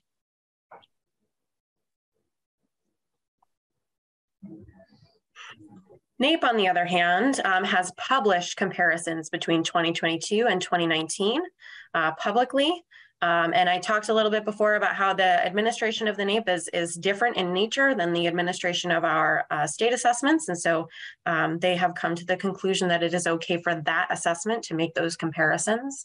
Nationally, the scores have declined since 2019, as evidenced by NAEP. Scores in Vermont also declined since 2019. However, we can't really attribute that solely to the pandemic or the conditions of the pandemic, because what we know is that scores on NAEP have been generally declining for over a decade. I can visually show you that here. And so these, overall, these lines are showing you how participation has changed over the years for about the past decade. I will just note that NAEP is administered every other year, not every year. So that's why you're seeing only a few years here. And I'm going to zoom in a bit here. Okay, so I've kind of gotten rid of the title on the slide so you can see this a little bit easier perhaps. But what we can see is kind of this general trend that's coming down to a decline here. And if you stop at 2019 and don't focus on just the difference between 2019 and 2022, which is very apparent, you can see that the scores were kind of trending down over time. So because that trend existed before the pandemic, we can't say that a decline in scores between 2019 and 2022 is solely due to the conditions of the COVID-19 pandemic.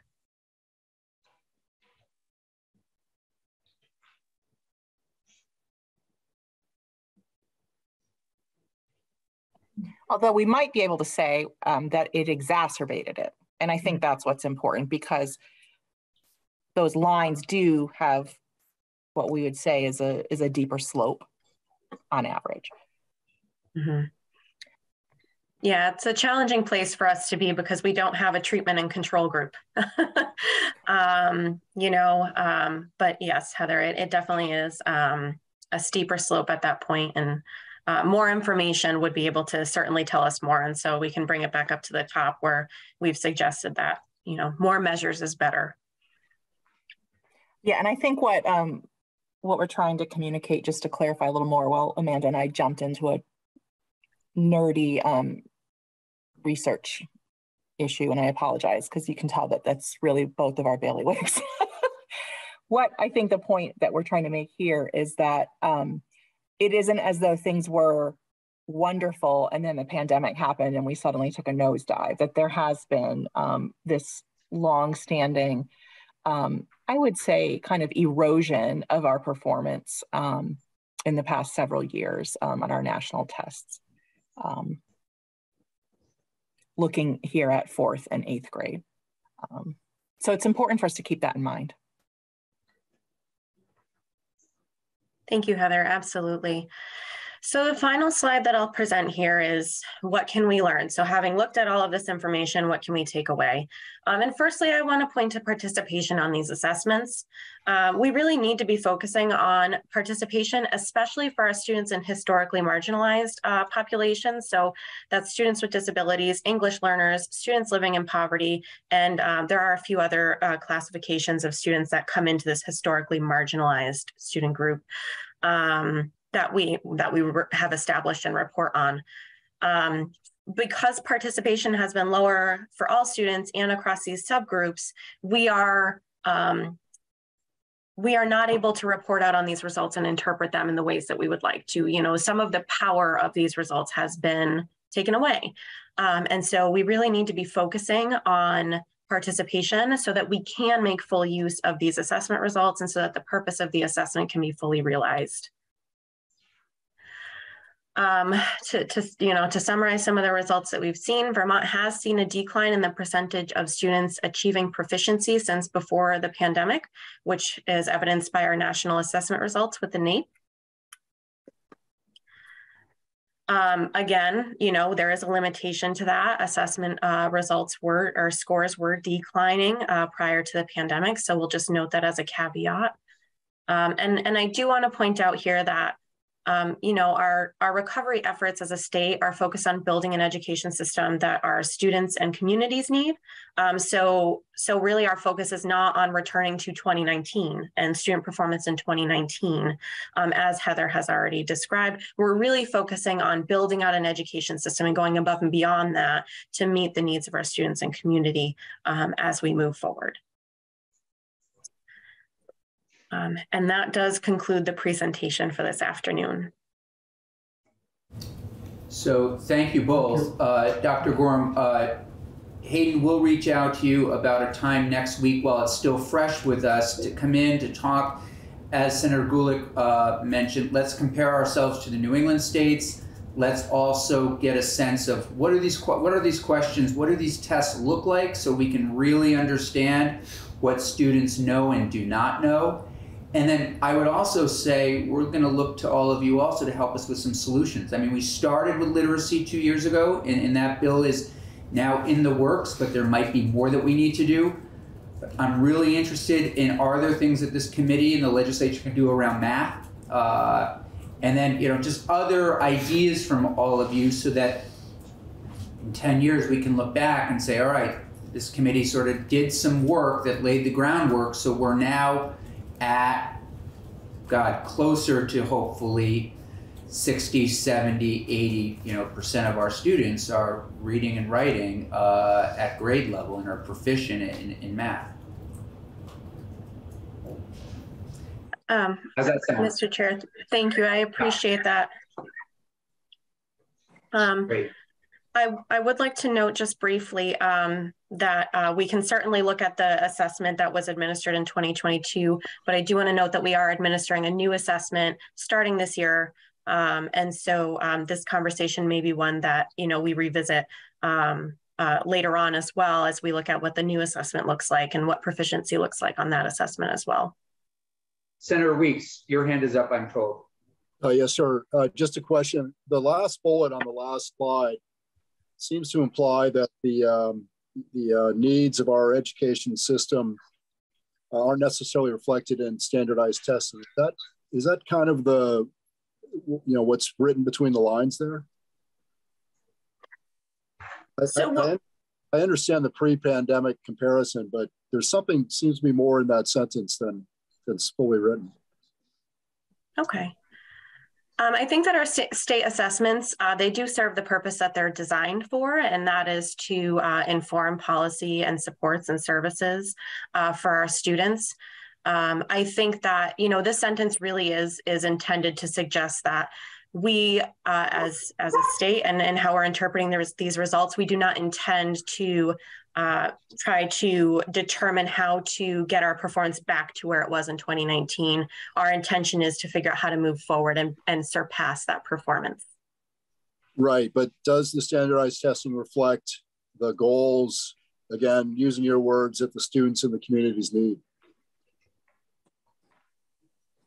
I believe it does. I believe that our previous assessment did that, and I believe that the new assessment that we're rolling out really does reflect it. It's informed by Vermont educators, and we've been really thoughtful in the implementation.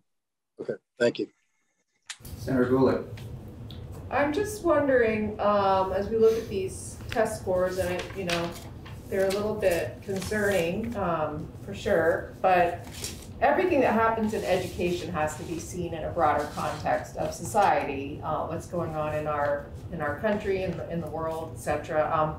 I am wondering if at some point we can unpack some of those ideas that actually might be within our purview in this committee and certainly here in the legislature. Such as? Such as money going to public schools versus private schools. I mean, private schools aren't in this graph. It's not part of these results, but I'd be really curious to know if their scores are better. Yeah, and what does that mean? So, I mean, obviously I could list a whole bunch of things, but poverty, mental health, et cetera, et cetera. Yeah. I mean, it certainly would be interesting to see if independent school test scores are better, if they're worse where they are, and without a doubt, poverty, nutrition, all of those things are huge. I feel like though as a state, we have to look at these in some way and say, all right, let's say it's not 70% of kids. Let's say it's 50% or even 40%.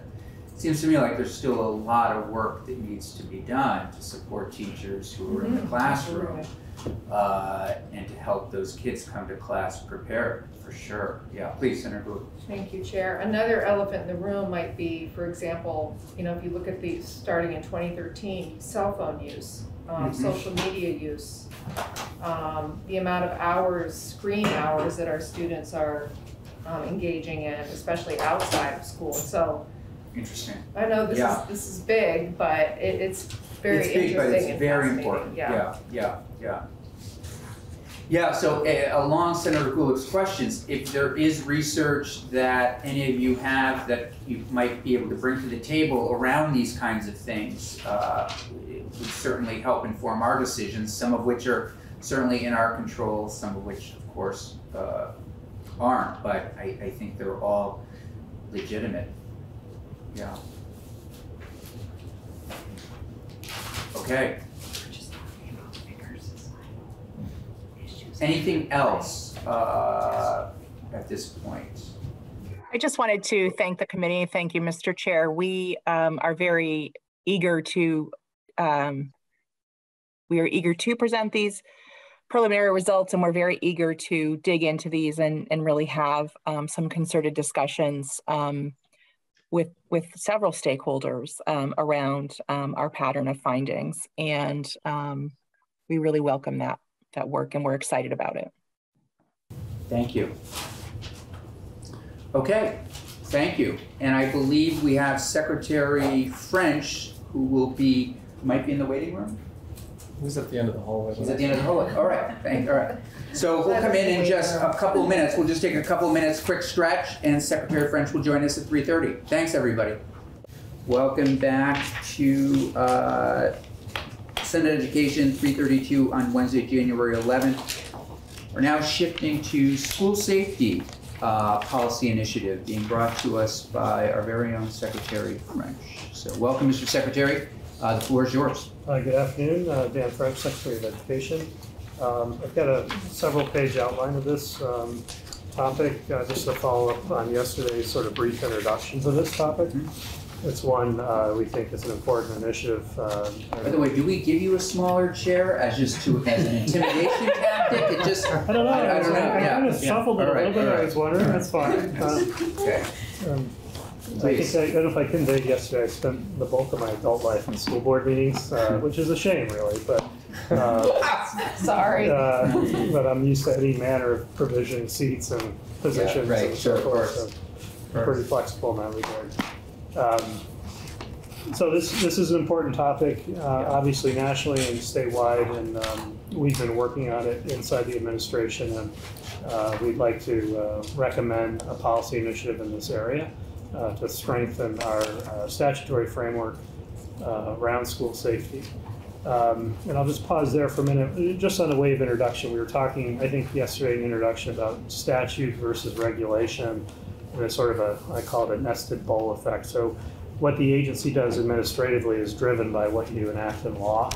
And then, like all agencies, we then create regulations and rules to more specifically implement what's required in law, provide further specificity, and so forth. So last session, the legislature directed the agency to create new standards, new regulations in the area, what we call district quality standards. We had made the argument, it really emerged as part of the pupil weighting conversation. We talked briefly about that major policy reform. So at one point when I was testifying, I think it was in the House Ways and Means Committee, very early in that process, someone said, well, if we give these additional weights to a district, what do we have as assurance that they're actually going to take that capacity and make investments in areas that we'd like to see them improve?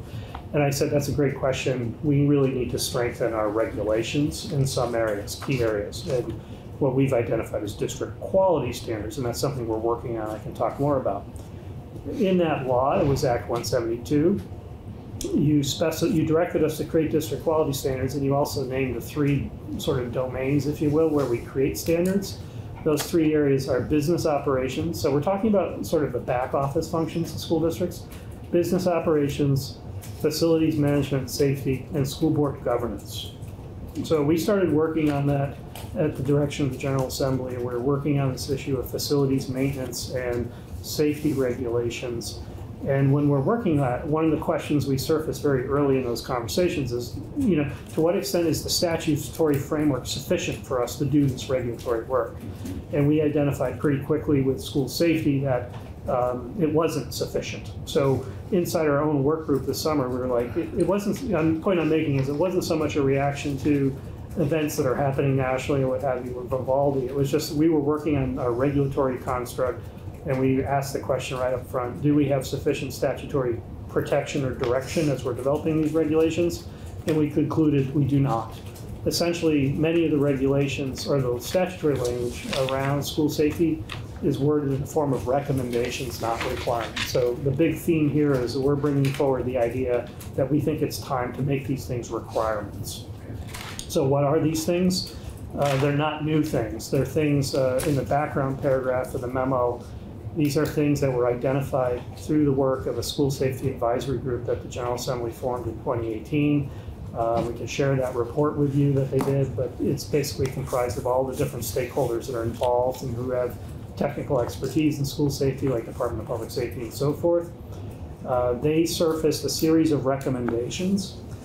It is these recommendations that we are bringing forward as recommendations translated now into requirements. That's the policy suggestion here. So there's three areas of recommendations that this group identified. One is this idea of options-based response drills. We can talk more in detail. I sort of give you some bullets on what's in there. There's a alphabet soup of acronyms there for you to chew on just to get you acclimated to some of those. an all hazards emergency operations plan. So that's number 2. All hazards, that's, as I think I mentioned yesterday, it's sort of unique to each school district. They, if you have a dam in your backyard, that gets addressed in your all hazards plan. If you don't have a dam, you don't address that in your plan. So number 1, drills. Number 2, plan. 3, policy on access control. This is the physical security of buildings. This has changed over the years. I can remember when I was superintendent in Manchester, I think it was around 2007, Manchester, and Senator, you might remember, Manchester MEMS was going through an upgrade in their facilities, and the school was building a new front entrance, which is not an unusual innovation. I was at Winooski today, and they're touring their new facility. That's one of the things most schools address when they're doing facility upgrades right now is improving the front access to their buildings, the perimeter security. But at that time, this was 2007, even then it was sort of controversial inside of Manchester as a representative community. The tension around, should we lock our school doors all the time? What about community feel and access to the building? We'd like to be able to come into the building anytime we want. And that was a conversation the community had to adjudicate basically through the creation of a visitor control policy. And we worked through that. Even in 2007, most of the parents ended up being very supportive of creating a more secure facility. But I can remember that conversation starting out in 2007, like, we're concerned about not being able to come into the building anytime we want. But times have changed. And we're at that point now at this number 3, that we think it should be a requirement that all school facilities are secured during the day. So again, requirement number 4 is sort of the more, I would say, modern evolution of where we've been in a lot of this training and the technical support, this idea of a behavior threat assessment team. This is the sort of the latest innovation. The last 2 years, really, this is work that's come out nationally. It's work we've been deploying through the Vermont School Safety Center across the state. This is well understood by our school districts that they need to organize themselves in a manner that allows them to assess the threats of the context that they're in, but importantly, use that assessment as a means of deploying additional resources and providing supports to students and families. So anyway, 1, 2, 3, 4.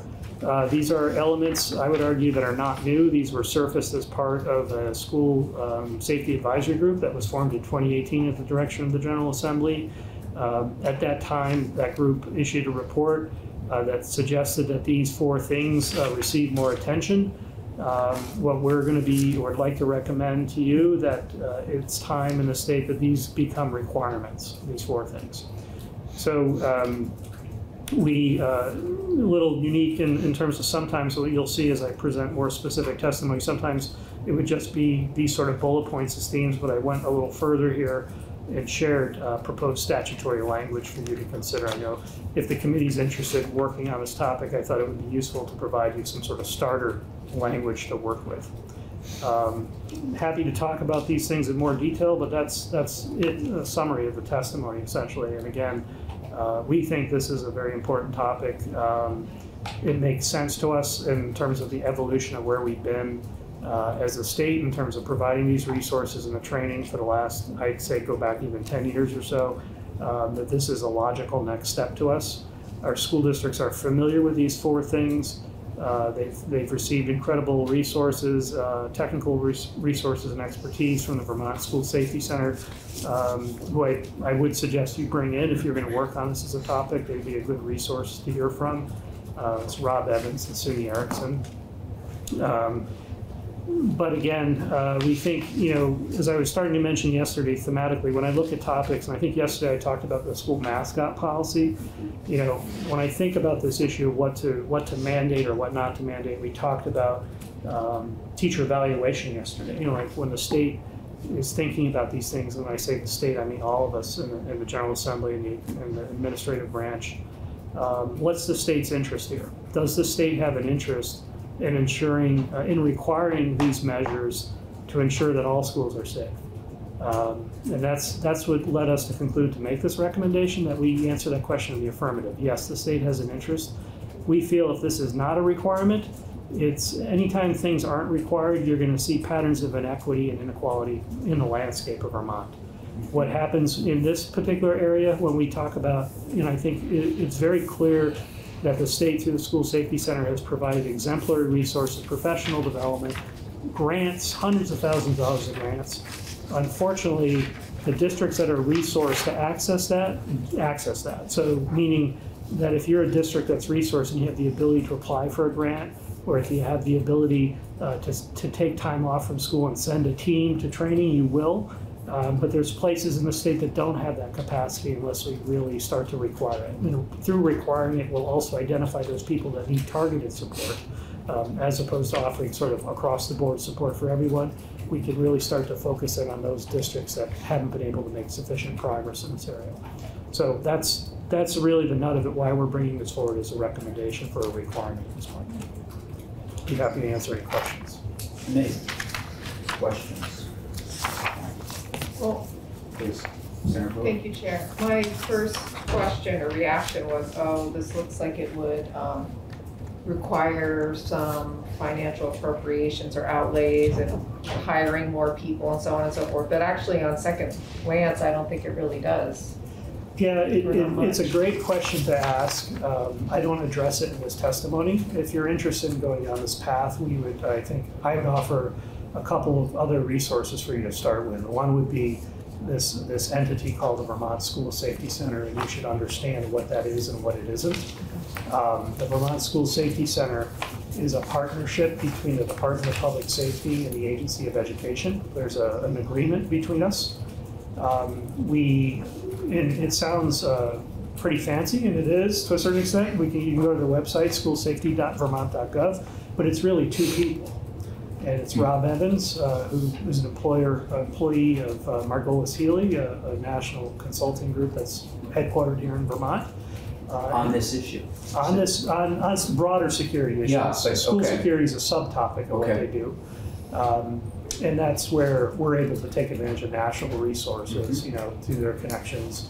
And then Sonny Erickson, who's a state employee. So really the School Safety Center is two resources, if you will. One's a contractor and the other's a state employee. The Agency of Education anticipates building up its capacity, something we've been working on as a result of the pandemic, what we call a healthy school safety team. Some of the work, if you've met Jill in particular, she's been managing grants on HVAC, air quality, PCB. We need to build up capacity in the agency to supervise school facilities issues more. But I don't anticipate us having public safety or I would say security expertise inside our agency. We will always need an outside resource and some collaboration with DPS. So understanding to what extent the School Safety Center is resourced adequately in that contract would be important. Because I think inside of state government, I think it's working well. We have our eyes on how to make it work better, but our ability to contract for that expertise and what that expertise has been isn't necessarily what it should be going forward.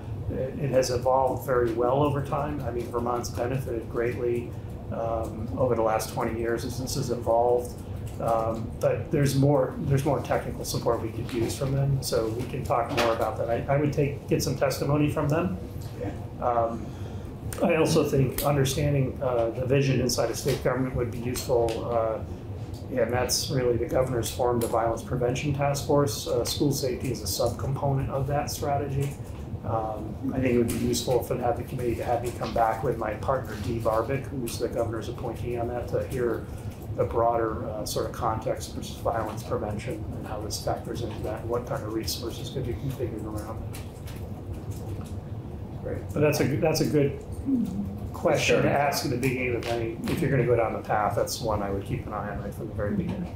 But your initial diagnosis, I would argue, Senator, is pretty good. That we've been able to, and there's a lot of federal dollars flowing through this topic. We've been able to leverage those pretty efficiently and effectively over the last few years. But it's something to raise as we go into it. Oh. No, that's it. That was it. Other questions or comments at this point? I guess I'm just looking to the committee. Does anybody object to us moving forward on this issue? Yeah, so we'll continue to take testimony.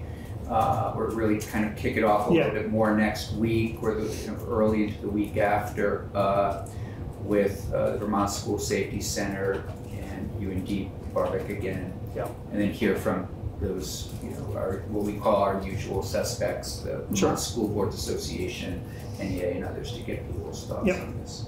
And I'll, I think it's great, and I'm sorry to interrupt, but that this Mr. Evans is here and can probably give us a good sense of the landscape across the United States around what's being done and what's not being done. And that's terrific. One of the flagship events of that effort has been an annual Governor Safety Conference, which goes back some time. Just to give you a sense of that, this year we held it for the first time since the pandemic. We had over 300 participants, and due to the connections that Mr. Evans has and his firm, we're able to bring in the person who did the profiling for the Secret Service, who essentially is the author of the idea of threat assessment. That's been a joint effort at the national level between the U.S. Department of Education and the Office of Homeland Security. So we're literally able to bring in the best people to the state on this. They've done a lot of work consulting on various specific issues in some of our districts. I was going to mention I'm in a similar trajectory right now with the House Education Committee, so they've asked for some introductory testimony. I kind of walked in here yesterday off just while I was roaming around and went in and introduced myself. But I'm going to go in on Friday, and kind of what I did yesterday, they've asked me to surface like policy priorities. I'll do an orientation to the organization structure of the agency, and then I'll probably surface this issue as well. I don't know if I'll provide the detail yet, but if they are interested, I'll probably do that next week. Great. So the House has an education committee also? I think so. Wasn't that? I've seen a few photos. Yeah, I think so. Yeah. But I don't know. They have snacks. I didn't see that. I haven't seen any snacks. Yeah, that's true. I'll do it. I think, I'll go in and sort of generally provide general bullet points on policy topics. If they're interested, I would then come back like I did today with a little more detail. I assume I know there's broad public interest in the topic. But this, again, emerges from some very specific regulatory work that we're working on, and we think there's an opportunity to strengthen the statutory language around this. And I appreciate bringing it to us early because, Senator or Representative Conlon and I have sort of started to divide up some of the work already, and I think this will probably land here, I'm guessing, and then we'll pass it to them after crossover. So, but I can confirm that with him. Okay. Any other questions for Secretary French at this point? Comments? Thank you very much. Very helpful. Have a good afternoon. Great. Thank you. We have one more witness today, and then we will. Ms. Briggs, are you planning on? No, I am not. I just had wrapped up testimony, and so I knew Secretary French was in. I would not like to give testimony. Okay. All testimonied out. We are going to hear. Let's see. I think we're ready. Perfect. Come on in. Ms. Espinal is going to spend a few minutes with us. Please take the witness chair.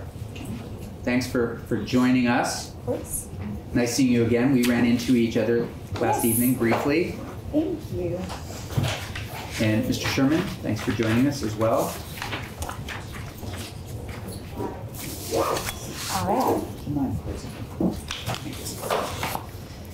so, am I pronouncing your last name correctly? Espinal. Espinal. Yes. Ms. Espinal is visiting us, is the Director of Educational Outreach, Next Generation Personal Finance.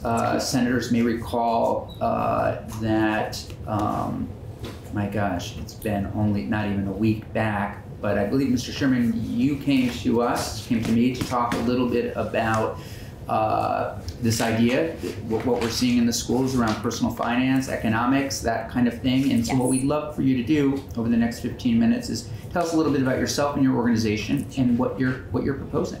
Sure. So, as mentioned, my name is Yaneli Espinal, and I'm here on behalf of actually Mission 2030 Fund, which is affiliated with NGPF. Next Gen Personal Finance is a nonprofit organization that works in education, offering free curriculum to the teachers who teach personal finance or financial literacy in a high school setting. So all of the lesson plans that they need, all of the homework assignments, the tests, and answer keys, all of that is created and provided free online for the teachers. And then we also couple that and also provide free teacher training. It's one thing to offer the curriculum, but if the teacher themselves have not received a formal financial education, there may be some gaps in content expertise. So we offer teacher training for free as well. And with Mission 2030 Fund, an affiliated organization that really works to provide some advocacy and expanding access to financial education. So I'll talk a little bit about sort of why we believe personal finance really needs a place in our public school system, much more robust place than kind of what it looks like right now, specific to kind of Vermont, what the situation looks like, and then of course, next steps. Great.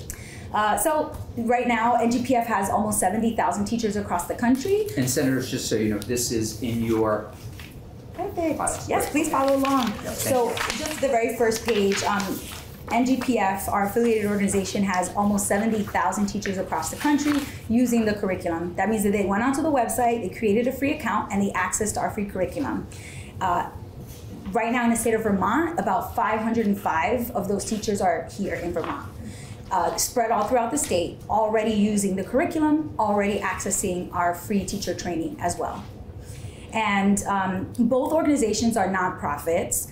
They are funded through an endowment that was created by our co-founders. So everything that we do is free. It will always be free. And that's really part of our mission, is we want to make sure that there's no school or district that is lacking the budget for this, that says, oh, well, we just can't do it. We don't have the funding for a curriculum.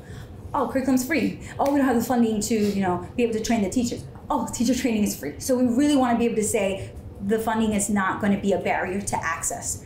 And then finally, we have this big, hairy, audacious goal, which is called Mission 2030. And that is that by the year 2030, our vision is that every student across the country in all 50 states will have guaranteed access to a standalone semester class that teaches them personal finance. Is that been, may I just interrupt? So who's sort of behind this initiative? I mean, the reason why I say affiliated organizations, NGPF is a nonprofit. We cannot lobby. NGPF Mission 2030 Fund is a 501c4, still not for profit, but it is able to lobby. Okay. So we do lobby. So I'm an advocate with NGPF Mission 2030 Fund. I'm lucky enough to have 2 jobs. And then I also am the Director of Education Outreach with our affiliated organization, NGPF. Okay. So is it banking community? Who sort of got this going? Is it just people out of the goodness of it? There is actually a coalition of stakeholders here in Vermont. Many people have been supporting this initiative. We've actually partnered with the Champlain College Center for Financial Literacy quite a bit for years and years. John Pelletier reached out to NGPF in about 2015 to talk about some of the synergies in the work and to just really be able to expand access to teacher training in particular. And Champlain College runs 3 grad credit course over the Summer Institute for personal finance teachers in the state of Vermont, where they get the grad credit and they receive the training as well. So we've been really partnering with a lot of local stakeholders here in Vermont, but the initiative is a national initiative, but we've really heard the kind of more of a demand here from Vermont teachers and from all of the stakeholders, Bankers Association, Center for Financial Literacy, Jumpstart, Council for Economic Education. It's a lot of key players.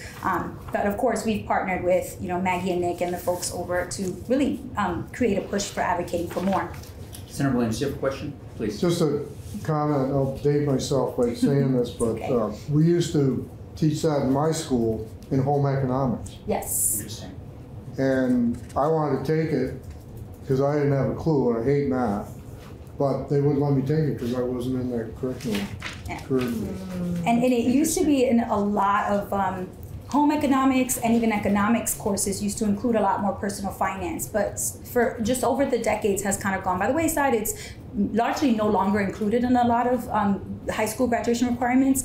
Currently, 17 states have a requirement. The most recent states that added it were New Hampshire, Kansas, and Missouri. So New Hampshire is the only other state besides Vermont that doesn't have a standards-based time and seat sort of high school requirement system. It's more proficiency-based. They figured this out. So I'm confident Vermont can as well. And I mean, the ask here is really that Vermont can work to become the 18th state, because being creative about personal finance or high school graduation requirements in general is something Vermont's already really good at. And just figuring out where the place is for personal financial literacy in there is really the critical component. Senator Brewer. Thank you, Chair. Personally, we here in this committee, the education committee, dealing with all things education, we know that there's a connection between poverty and success in school, academic success, etc. I would love it if there were like a mission statement or a vision statement that says to me, as someone on this committee, we are committed to reducing poverty ultimately in our country. Yeah. Because that's a direct connection to the work that we're doing. Absolutely. So just that would be helpful. Well, I love that. We do say personal finance for all. And you'll notice on the title, all is in capital letters, because we really believe this is a social justice issue. That actually, if you follow along to the very next slide, there's two maps. The first map is the national map, where you can see where in the country this is already guaranteed as part of high school graduation requirements. There are 17 states in orange, and where it's not. And all the various levels of the brighter to the darker blues range in the percentage of students that are getting guaranteed access. So guaranteed access means it is a requirement versus an elective, which some students are lucky enough that they opt in or their parents convince them to take it, but not all kids are getting it. And so when you look at the closer look map at Vermont, you can actually see the access gap much more clearly here in the state of Vermont. 13% of students are getting this class no matter what before they cross the graduation stage. They're learning about budgeting, banking, comparing interest rates on loans, understanding how to pay for college, investing, insurance, taxes, how to buy a car. I mean, just so many things that are relevant to their lives. 13% are guaranteed to get that. An additional 39%, they may get it, but they may not, because it's optional, it's an elective. And the other 48% are either maybe getting 1 or 2 lessons on budgeting within an economics class or a financial algebra class, but largely not getting it at all.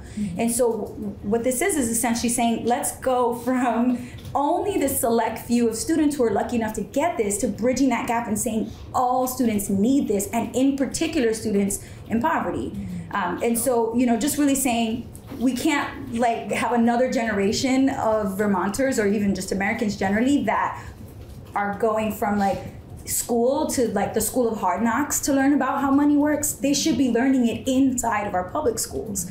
And then that's very personal for me. I'll tell you all, my parents are immigrants. They came to New York City from Dominican Republic in the 80s. No English, no money. And so my entire life, we're really essentially in poverty and dependent on government assistance. But my entire community told me, and my parents pushed it, that school and academics is your ticket out of poverty. And I took that really to heart. So I applied myself and I excelled academically, and I got a full scholarship to Brown University.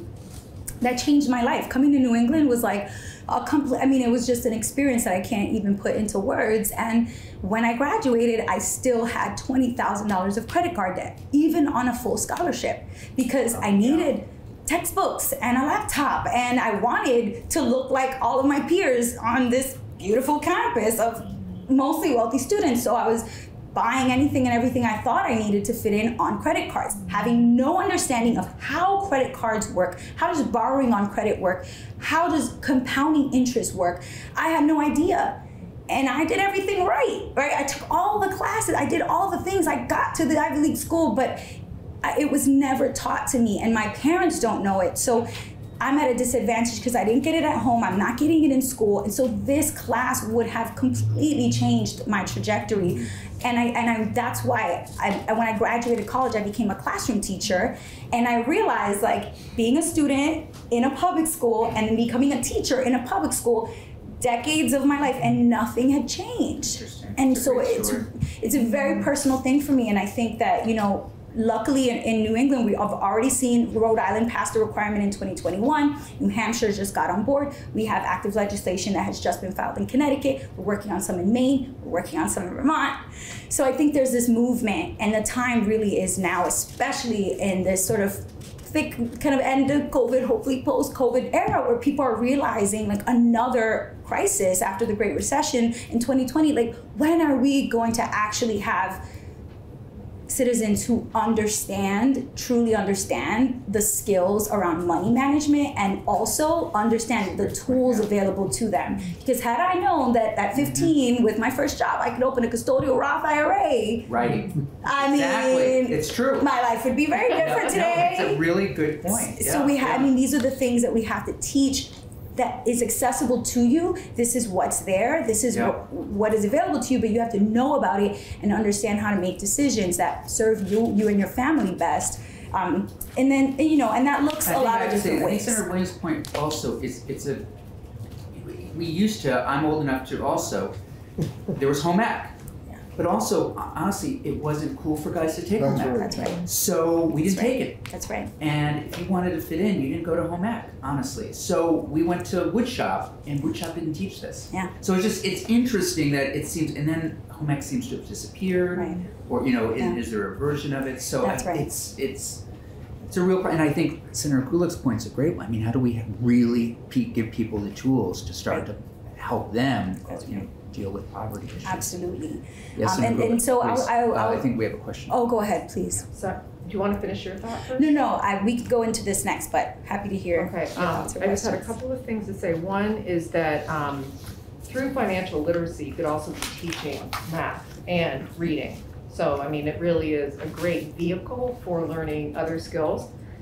Secondly, someone sent me today actually an op-ed piece from Vermont Digger that he must be in his 20s or 30s. I actually don't know his age, but he's talking about his financial success and how he pinpoints it to his class at Winooski High School. That. Yeah, his financial literacy, like 100%. He's like, that class set me on a trajectory of success, and he outlines exactly how. I thought that was really interesting. And I love these anecdotes. I'm an anecdote. I also grew up poor and in first generation college. Are you also collecting data? Because as legislators, we love data. Absolutely. And I hope that over the years we can really see what kind of effect these curricula are having. Absolutely. So one of the things that we're developing now, so it's still in the works, is a way to assess not only financial knowledge, but also behavioral change in students. So that's something that we're really interested in measuring, because before 2012, a lot of the criticism in the financial education space was that it doesn't move the needle. Financial knowledge, people know it and they still don't do it. It doesn't change their behavior. But since 2014 to now, there's so much new research that shows that it does change behavioral outcomes. And there's a few specific outcomes listed on the first slide, which came from the University of Missouri, which is where Dr. Carly Urban has been doing a lot of this research. And a few of the things that happened were student loan repayment increases, so less defaulting on debt after college, particularly for first-gen students who attend public schools, more responsible borrowing behaviors, which means that when a student gets access to a personal finance class, they are much more likely to compare the loan options they have for college, and instead of going to private loans, they'll max out all the federal loans they get first because they know that they're at a lower interest rate. But comparing interest rates on loans is explicitly taught in a personal finance class, not in a math class. And more responsible borrowing behaviors as well, in addition to credit cards and loans that are outside of student loans, where they're having to compare interest rates, financing cars, for example, really understanding those borrowing environments and not just going with the first option or an option that somebody told you about. And then finally, improving credit scores. So we see that, and there's a particular study from Utah. Utah was the first state in the US to officially create a guarantee around personal finance, and this was right after the 2008 recession. And so lawmakers decided, okay, we got to do something. People didn't have savings. This was really rough. And so they did the guarantee. And then 10 years later, they did a longitudinal study that came from the governor's office in the state of Utah. And it explicitly shows the change. Students have better credit score, more money saved, higher savings rate, less defaulting on student loans. I mean, it was just 10 years changed so much. And so this course, there's so much data around that. And there is a lot of data about, in particular, first generation and low income students and how it changes things for them and their families as well. Because when you teach the students They run home and say, Mom, Dad, did you know that when you pay off your credit card, like it helps your credit score, so don't carry out. And it seems like common sense, even for me now that I didn't know that before, but it's not. It's not. Most people don't know what the factors of their credit score is, like what makes your credit score go up or down. So these things are explicitly taught. Students take it home to their families, and it really has a ripple effect, beyond the classroom. So that leaves us with next steps. How have 17 states already done it, and how can Vermont become the 18th? Well, for us, we've done a lot of research at the Mission 2030 Fund about what effective legislation looks like. And we've boiled it down to these 5 principles. The first, which is on the last slide, the first of which is that you need to include flexibility. And that means respecting local control, making sure that districts have a lot of choice and say in how this guarantee is implemented. It might look differently in different districts because they have different needs, different demographics, different population. It just has to be flexible enough so that districts have a lot of say in what it looks like when it's rolled out.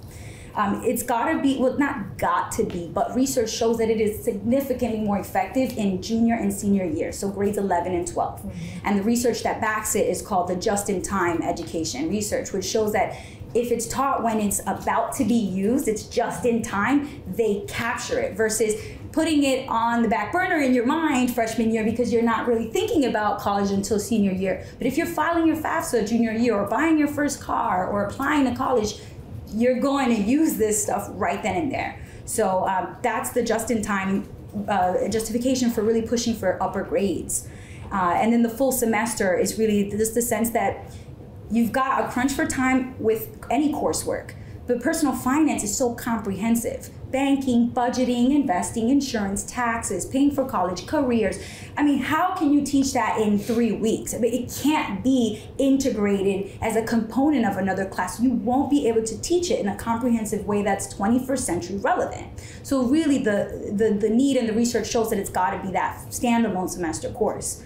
And then the last 3 are the standards for this course. And as I mentioned, Vermont and New Hampshire are the only 2 states that are proficiency-based and not standards-based. So there could be a Vermont-specific list of proficiencies. There is a lot of guidance already from the Agency of Education here in Vermont that includes recommended resources that align to the national standards for personal finance, which came from Jumpstart and the Council of Economic Education. So there's a lot of stuff here in Vermont already. But just to kind of think about that. And then the last 2, scheduling a course, like a periodic implementation, like transitioning into implementing. Because I know personally, being a classroom teacher, that it is overwhelming to constantly get new guidance about what needs to be done. But a transition period that's maybe 3 or 4 years out, so that it is not something that we have to do one day to the next. And then finally, just highly confident, qualified teachers. And that comes from providing them with training. Earlier today I mentioned I teach with NGPF, I teach the investing certification course, which is a 5-week course for teachers. We've had thousands of teachers take it. And the #1 thing they say to me after is, thank you, because not only am I taking this back to my students, but I logged into my 403B account, which looked like a foreign language to me before today, and I was able to select funds that were low cost, that I now know what I'm investing in, and actually project out, am I going to be able to retire when I thought I would, and have the confidence to click around and know what I'm looking at and understand what the vocabulary means. So it's for teachers just as much as it is for the students and their families. Would you send us, I think you've already have, but if you haven't, a link to what students would leave with, basically? Absolutely. Okay. We will absolutely send that. The competencies, happy to send all of that. Senator Williams. Sure. You ever heard of the green light card? Yeah. They are very engaged in financial education advocacy right now. Green light. It's a startup. Yeah. It's a debit card where school-age kids work, even around the house, and they put it on the card. Yeah, and they even have an app so that parents can help kids like manage money on the credit card. It's obviously a startup it's a tech company, but the idea that we need to be thinking about how students are mobile first now with their finances versus, when I was growing up, I actually learned how to write a check. Most of these students today are probably not writing checks, but they need to and that makes it more difficult to manage money when it's not tangible. Now it's all on the screen, so it's even more important that we prepare them for that because things just look so different and they have to keep up with the 21st century financial changes, including technology. Yeah. Committee, any final questions? This has been very, very helpful. Thank you so really much. Appreciate you being here in person. Glad we were able to coordinate it. And coming from Florida, this should be an absolute shock to you. No, by way of New York that's City. right, because you're New York born and and Brown. raised. Yeah, Yeah, exactly. So I'm you know, new to Miami. I've only been there a year and a half. I'm really from Brooklyn. No. Yeah. Your passion is contagious. Yes. Yes, I know. I was thinking the same thing. You're in a great field. Yeah. Senator Weeks, you unmuted. Do you have a question or comment? I did have one question, and I'm curious from possibly Senator Gulick's experience as a teacher. What would be the perceived negative side of adding a semester into the current school curriculum, and how do administrators respond to that balance between what's already obligated for students and what could potentially be added, such as the personal finance course? Just curiosity. Senator Weeks, are you asking me or Ms. Espinal? No, Senator Gulick, I'm asking you, since you have in-school experience, you've dealt with the day-to-day pressures on trying to balance obligations and timelines and schedules. Thank you for the question. Well, first of all, I have to say I taught many years at Essex High School, and they actually do have a financial literacy program. You may know about it, which I think has been very successful. So I would say my only almost visceral reaction when you talked about implementation was we've sort of been encouraged not to implement anything new because people are so stressed out post-COVID. Right. But the fact that you laid out this sort of gradual, did you want to say? No, go ahead, Senator. The fact that you laid out a potential gradual integration, I think would be really helpful. There are stigmas and biases associated with all kinds of things. I'm just going to put that out on the table and I'm just going to leave it there. Yeah, personally, it's a great thing as far as I'm concerned. So. I'll add one of the things that we've seen happen in the most recent states that have passed financial education legislation, Michigan, Ohio, these are from 2021, and Rhode Island, they have included a lot of flexibility. Michigan being the most flexible, which is a little funny. What they've included is that this half semester of personal finance, or this half year course, full semester course, could fulfill many different high school graduation requirements so that the districts and the students decide this could count as a half credit elective, this could count as a half credit math, this could count as a half credit foreign language in the state of Michigan, which is the funny part. And some people might say personal finance is a foreign language for them, but every state has sort of decided what works for us, and making sure that it's not an added half credit, which Senator Weeks mentioned is a burden to say now we're going to increase. So what states like Florida and Michigan have done is we're actually going to change the credits by a net of 0 by saying no, it's going to be an existing half credit of either this or that. So they have the flexibility to choose, and it is part of the existing credits. Awesome. Yeah, I mean the only other negative, if you don't want to say negative, is that we're resistant to change. And if you're used to teaching algebra and geometry and trigonometry, to suddenly have this new curriculum can be challenging, but again, seems wonderful.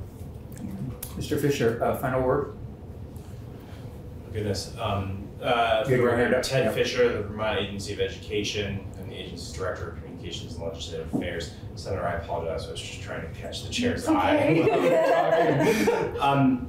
And this is partly in response to your question, Senator, through you, Mr. Chair.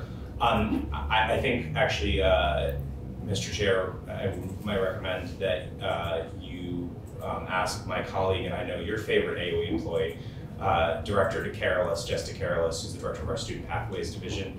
This might actually be a good opportunity to talk a little bit about just the structure of curriculum and instruction in Vermont standards-based. I appreciate Ms. Espinal talking about the Vermont's proficiency-based structure. Vermont is also a local control state. What that means is that we set, and I'm going to do like the 25,000 foot overview in 2 minutes and ask my colleagues who know a lot more about this than I to come in. But Vermont in statute, you set the requirements for comprehensive education. That then leads to regulation, as Secretary French was mentioning, statute, then regulation. That regulation is currently in the education quality standards, which are set by the State Board of Education. State Board of Education also sets standards for all the content areas. So think math, science, global citizenship, for example. Those standards are adopted in a proficiency-based system, and then local supervisory unions. So in Burlington School District is a supervisory union or supervisory district. You also have large multi-district SUs in some parts of the state. Those supervisory unions then set curriculum locally, right? So we require standards at the state level, and then they decide in terms of how exactly to meet those standards. So when we're talking about a curriculum, they could, for example, adopt and use these kind of curriculums. That's a conversation that's greater than just this particular, and I know there's some other areas of curriculum that you might hear about this year, and I would recommend hearing it from the folks who know much more about it than I do, because I just exhausted my 10,000 foot level. But. Oh, okay, because I was going to ask you, but we can ask Jeff, yeah. I think financial literacy is in EQS. I think I do believe so. I know we've done a lot of work on it. I would want to phone a friend, and I believe it's in at least one of our standards. Yeah, I Jess would definitely be the one who'd be able to answer what our current requirements are. Right. And these are state board adopts these standards on a regular basis. I don't remember the last time this particular standard was updated, but. And Hayden has scheduled a day or some time for us to pull apart standards versus, proficiency versus learning. Thank you very, very much. Thank you all so much. Terrific to have you here. Thank you. Welcome back to the Northeast. Thank you. You'll I come appreciate up more often. Ladies and gentlemen, I think that concludes our work for today. Thanks very much. We are adjourned, and we'll look forward to seeing everybody tomorrow. Thank you, Chair. Oh, you're welcome. Thanks, Hayden. Thank you, Hayden.